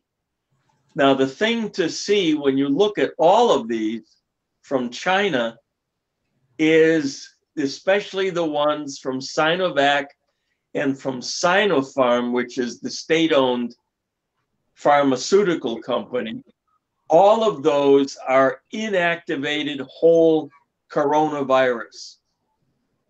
So conventional viruses, where you take the live virus and you treat it, in most cases listed, you treat it with hydroxide to inactivate it so it can't infect people, but it's still left intact. And then you give that dead virus, hopefully dead virus, to people as a vaccine. And that's the way most conventional viruses are made, or especially used to be made in the old days. So it's easy and cheap, especially if you got a lot of eggs, like from that huge duck and goose population. No, but the point is, there's no way in hell you could convince anybody in the US to take that kind of virus, because you got to make sure that the virus is dead and can't infect people on its own. The only thing it can do is create immunity. And that's a really hard thing to do with a virus like COVID. The CanSino is essentially a Chinese biotech, but they're still using a fragment of the actual virus. And so again, hopefully they have fragmented the virus and purified the fragment that has the spike protein, but there's none of the whole virus around when they're done. Or again, you give someone a shot and basically you're infecting them. So that kind of virus, which is the Chinese approach, 1, it's fast and dirty, but 2, it's potentially very dangerous. On the other hand, there are orders for these viruses all over the world because the Chinese are making them extremely cheaply and available extremely cheaply or for free to countries like in Africa, where they're interested in developing an economic influence. So they're using their viruses as a political tool. The other thing about them is they've all done clinical trials, but the only one that I could find that has done anything close to a decent trial is the one from Wuhan Institute that was developed by the Wuhan Institute that first identified the COVID-19 virus. And that one is undergoing a very large phase 3 clinical trial in Bahrain. So that's the only one that I've seen that has what I would call a decent sized phase 3 clinical trial, although no details and no data, no details about the structure of the trial and no details about the data from the trial have been released as far as I can tell. So only the Chinese know how safe and effective it is. And they're not telling. Another vaccine that's been approved for use is one developed in Russia with support from the Ministry of Health. I have no idea who this research institute is. I've never heard of it before. But its vaccine is named Sputnik 5. Don't ask. And it's a 2-dose vaccine, but again, it can be stored at refrigerated temperature. It underwent a very large phase 3 trial. It's actually been approved for use on an emergency basis in Russia, and it's being given to people in Russia, but it can't be given to people over 65, and it can't be given to people under 18. And again, no information about the structure of the trial or data from the trial. The good news is that it actually uses biotechnology. And what it is an adenovirus vector. That's the way the vaccine gets produced and introduced, but the DNA of the adenovirus has been modified so that it produces the spike protein. The adenovirus produces the spike protein, and the adenovirus infectivity has been killed. And that's a totally recombinant adenovirus, so it should be safe.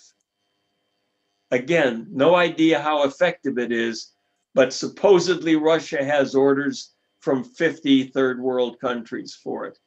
And again, the Russians are using it to generate political influence in Africa and the Middle East. Isn't And that then- quite a lot less effective than the one that we have? The only information about effectiveness from either the Chinese, but especially the Russian vaccine, the Chinese are saying that their vaccines are somewhere around 80-ish to maybe as high as 90% effective. The Russians have done their clinical trials in several different countries, and just like the AstraZeneca vaccine had problems with different effectiveness results from different countries, the Russians had the same problems. And they had a spread from like supposedly 50% up into the 80th percent effectiveness range. So a decent vaccine, because our standard for a good vaccine is at least 50% effective. So these vaccines, if the data hold true, would be approvable by our CDC and FDA. So in that sense, they're great. But most of the Chinese clinical trials were done, especially the one that they started using very early in China itself, were done on less than 1,000 people. So you really can't get any decent statistics from that as far as how effective the vaccine is.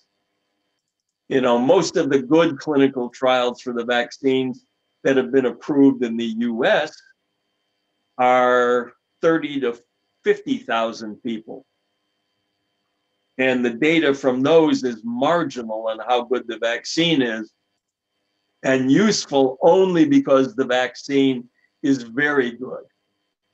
You start getting to the 50% effective, you got to have an awful lot of sick people and therefore you have to have an awful lot of people in the trial before you can get decent statistics to know that you have a 50 or 60% effective vaccine. In any event, there are a couple of other vaccines floating around. A couple of them have some merit. Novavax is a biotech in Maryland. The DoD is supporting that vaccine development, and it's got warp speed dollars behind it, especially for the clinical trials. And it's a recombinant COVID protein, so the spike, and somehow they have turned it into a nanoparticle. And so it's got a lot of little pieces sticking on to something at its core. And so you produce not just one piece with one spike, you produce lots of spikes attached to a central core. They also have a proprietary adjuvant, which is supposed to make the vaccine more effective.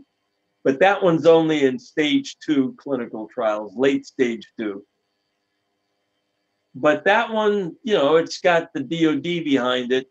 And so it should have a pretty decent clinical trial by the time they're done, if it's any good.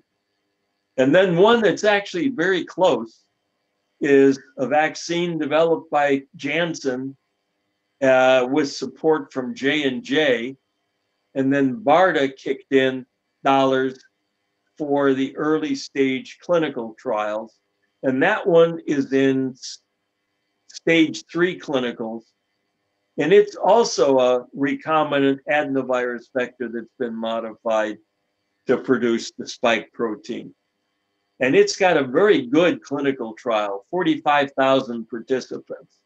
So that's the same size as the Pfizer trial. Because again, Janssen and J&J know how to produce vaccines and do clinical trials for them. And then finally, India, even though it's using external vaccines, has also, with one of its biotechs, developed its own vaccine. And that one, again, is an inactivated whole virus. So that one's pretty scary, but that one's already being used internally in India. And there are a number of others, but they're all in much earlier stages. At most phase 2 clinical trials, so far from coming to market. And most of the ones that are in that stage are modified adenovirus vector types. Because that's, again, a fairly simple way to produce a lot of vaccine once you know it works, and a very cheap way to do it. All right, so that is definitely the last slide. And that also I produced to answer some of the questions I was getting from my last talk. All right, have we still got people on the Zoom? I'm amazed. I would have thought I'd bored everybody to death by now. We're moving around. Another question from somebody? I was a little curious about the pigs in the US. So you say that they are starting to, you know, be the vectors for the flu virus. Is it the same sort of seasonal thing as the pigs in China? Or no. How does that affect the seasonality of it? Well, the problem is those pigs are constantly coming to market. So they all come, there isn't a new crop. The whole idea of the US farms is they are constantly producing piglets. And so those piglets are constantly maturing to the point where they can be slaughtered and sold at different times of the year. And they all are going to be infected if any of them in a farm are infected. And they're going to have a strain. because just like the virus transfers from pigs to humans, it transfers from humans back to pigs. Yeah. Right? And so if humans are infected, pigs on those farms are going to be infected. So we're going to end up having more of a year-round flu situation in the that's US. basically what's happening. And then the only seasonal variation you will see is the ease of transmission of virus in cold versus warm weather because of how well droplets can be transmitted through cold air versus through warm air. And that's going to be the only seasonal variation. And pretty soon, it's going to be a year-round virus, just like a lot of the other viruses we get. And none of these pigs show any symptoms, so you can't tell ahead of time? Or, yeah, you got it. That's a sick pig. The pigs are just a host. It's just like that mite was a host for that deformed wing virus. Or cats are hosts to the feline leukemia virus. Yep. Or dogs are hosts. They get a little ill, but they don't die from it. And that's really what worries us. I mean, if all the flu virus did was make us sick, who cares? But it kills it. It hospitalizes tens of thousands of people to hundreds of thousands of people, and it kills tens of thousands of people. So we care about it and we try to do something about it. But we don't develop vaccines against rhinovirus, the ones that give us common colds but really don't give us anything more serious, unless a new rhinovirus strain develops. And then we work like hell to get rid of it. We isolate that population and we stop transmission of that particular strain. And how do we do it? Through testing and contact tracing. Just the way all the public health experts say we should have done it with COVID-19 virus from the beginning, because we already do it for other viruses. But the pigs, the bats, the ducks, they never get the sniffles. You got it. Huh. I mean, I take that back. They do, because the virus mutates in them, and eventually the virus gets to the point where it has the ability to kill the host, right? And so bats do die, but usually that strain doesn't spread because it's usually not from bat to bat transmission. It does get transmitted from bats to bats, but most of the time those transmissions, in a lot of cases, require a vector, usually an insect vector, like in the case of Zika virus. I mean, Zika virus is a virus that infects animals. And who cares? Because it doesn't kill them. But if a mosquito bites one of those animals and then bites us, we don't have any innate immunity to the Zika virus. We get very sick and some of us die, which is why Zika in the South became such a problem that we're still worried about. Because as the mosquitoes move, so does the virus, and people start dying, even though it started in southern Florida. It's traveled all the way across, and it's in Texas, and I really haven't kept track of it. But it's still here. Related to climate change, then. Oh, yeah, and that's another factor that's spreading viruses in this country that have insect vectors, like the arborviruses in particular. And even if they don't affect us, they can start affecting animals.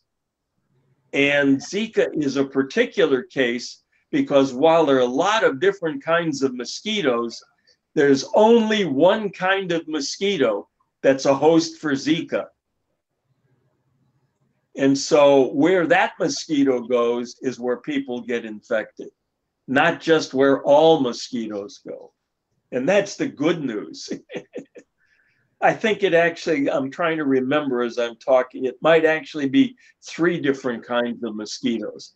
But there are dozens of kinds of mosquitoes in the US, and it's only a very few species that are important in some of these transmissions. Anyhow, any other questions? Because I'm going to collapse on my computer screen here pretty soon. Thank you so much. Well, first, I want to point out that there's a book that I like and an associated website called Cell Biology by the Numbers that teaches engineers like me how a lot of the molecular biology works. And associated with that, they have COVID by the numbers on the website. So they have this 4-page information dense poster which has hundreds of references and numbers and that sort of thing for COVID. So it's a useful thing for people to ask questions when you're not around. Yeah, and there are lots and lots. I didn't draw any of the figures. And so as you can tell, all of the information that I presented in these last 2 talks have been gleaned from the internet. Right. The figures. So if you know how to search the scientific literature, don't depend on websites like, WebMD or anything like that. But if you know how to search the scientific literature and you continuously do it, which I don't do as often as I used to, you can pretty much keep up these days on any subject in biology. Yeah, you can usually ladder up and down the citations to find all sorts of things. Oh, yeah. I mean, the real problem is if you don't have a background and a vocabulary, you can't understand the scientific literature. Well, that's what the book I suggested comes in. But a question I couldn't get answered from that poster, and I haven't been able to find with my ladder searches, is we know that COVID lasts longer in the cold. And as near as I can tell, just lineograph it, an 11 degrees centigrade colder makes it last twice as long. Deactivating on a surface, on the packages, on metal, on whatever, you can go from the rate. Yeah. Well, we had what we started doing like last March is when incoming packages come in, they stay in the garage for 4 days. And we disinfect things that we need right away, but you don't want to do that with some things like lettuce. You wash that and you hope. But in any case, now it's winter and the garage isn't 70 or 80 or 90 degrees Fahrenheit out there. It's 50 Fahrenheit. And so I'm wondering whether we should be, it's like a factor of 2 in 10 hours on. Yeah, I mean, look up the Arrhenius equation. Oh, absolutely. And so we can say that from that, the activation energy is about an electron volt. Yeah, and that's the way, for example, when pharmaceutical companies do temperature storage as a question, how should we store and how long can we store our drug? Or in this case, how long can we store our vaccine? The answer might be that at -80, the Pfizer vaccine is good for a year, but you don't wait a year to find that out. What you do is you study what happens at -50, at -30, at -10, and then you use the Arrhenius equation to extrapolate what should happen at -80. And can we? And that's the way they're all done. Can we assume that it's one rate constant for COVID, or might there be a crossover where at freezing it lasts a lot longer or something? Yeah, well, the real problem that you're bringing up is that there can be more than one way a, a material, whatever it is, a drug, a vaccine, whatever it is, there might be more than one way temperature destroys it. It may be that as you warm up a material that had one method of falling apart at low temperatures, suddenly a new temperature or a new process for falling apart shows up at a slightly higher temperature. And then all of your Arrhenius extrapolations don't work at all, obviously, because you picked the wrong temperature range to test it. Right, and I'm wondering whether there's any kinks down below. In any case, for winter, we're probably going to build a heated cage in the garage so that we can, the stuff can decay a little bit faster. And then again, we use disinfectant on what we can.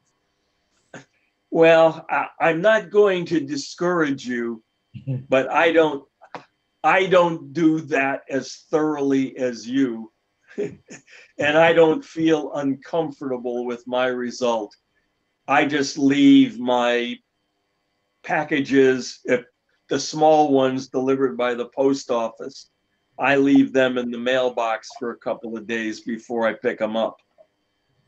I'll wait, for example, from the end of the week, I'll wait through a Sunday and pick them up on a Monday or something like that.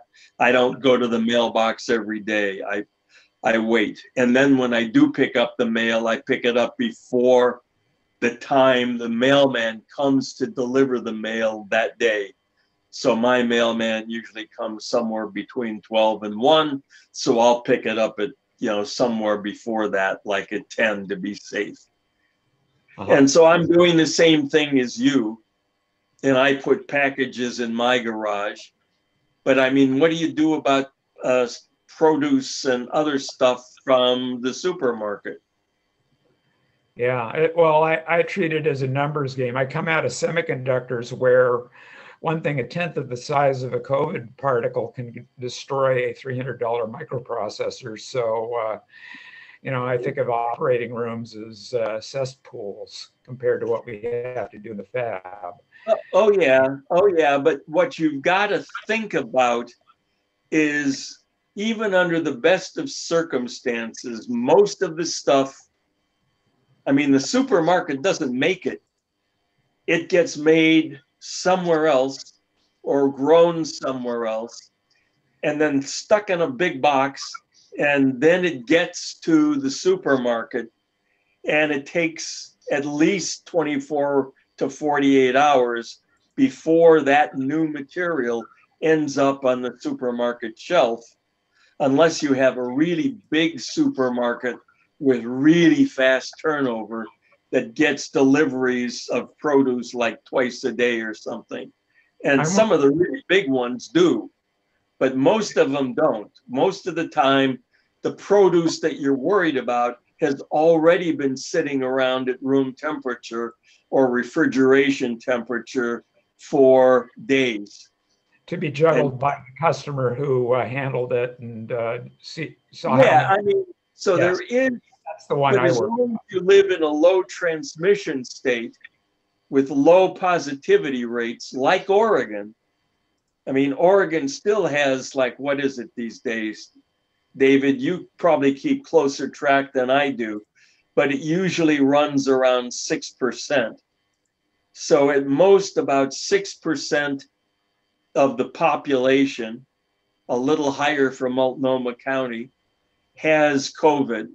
And so the likelihood that one of those people is going to transmit their virus in sufficient quantities to your produce or your box on the supermarket shelf, and then you're going to come along, if it's a box, quickly enough to pick up that specific box that was contaminated by that specific person, the odds are pretty low.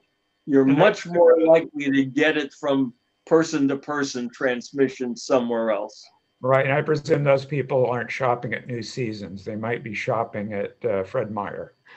Yeah, and if you notice, most of the big supermarkets are very good about making sure that their people, for the bulk shelf stocking, their people are masked and wearing gloves.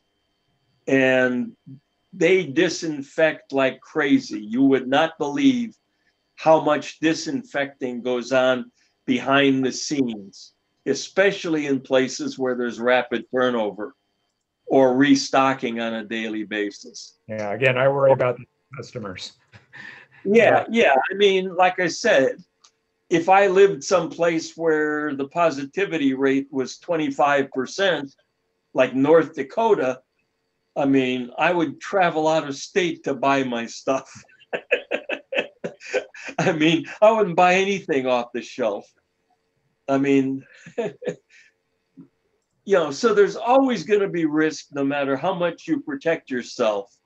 It's like, unfortunately, my oldest son and his family, they did really well, but just before they were due to be vaccinated, my oldest son and my granddaughter and one of my grandsons all got COVID. My daughter-in-law was already vaccinated because she works clinically. Even though she's a psychologist, she's in the hospital. So she's a frontline worker, but the rest of the family didn't. And so the real question, they live in Alabama. The positivity rate is 15%. They're fanatics because I yell at them all the time, as I do to all my kids, about taking precautions. And my grandkids play sports. And so my grandsons traveled all over the South to baseball tournaments because they're both stars, age group stars, and they play on the national teams and things like that. And my granddaughter is in her late teens, but she's a soccer phenom.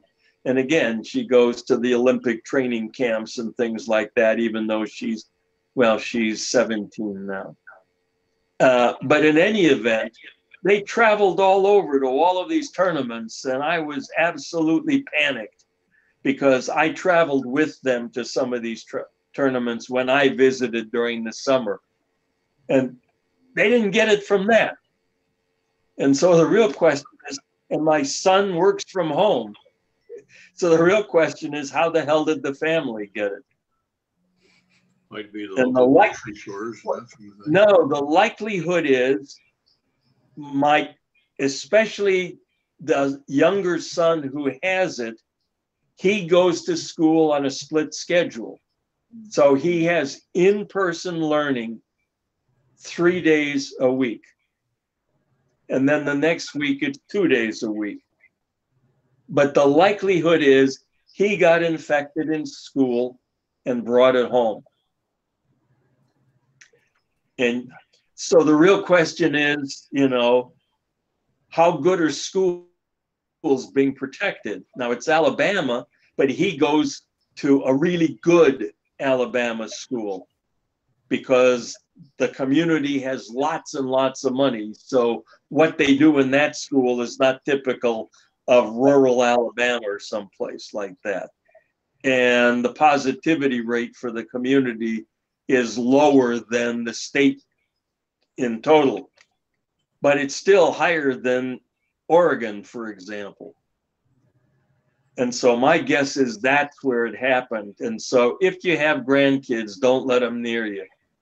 I'm reminded of the Tom Lehrer song, I Got It From Agnes. So maybe it was Agnes that gave it. Yeah, well, I mean, the point is, even though you're careful, it can still happen. And I have many, many friends with many, many stories who say they're fanatics and yet somehow end up COVID positive.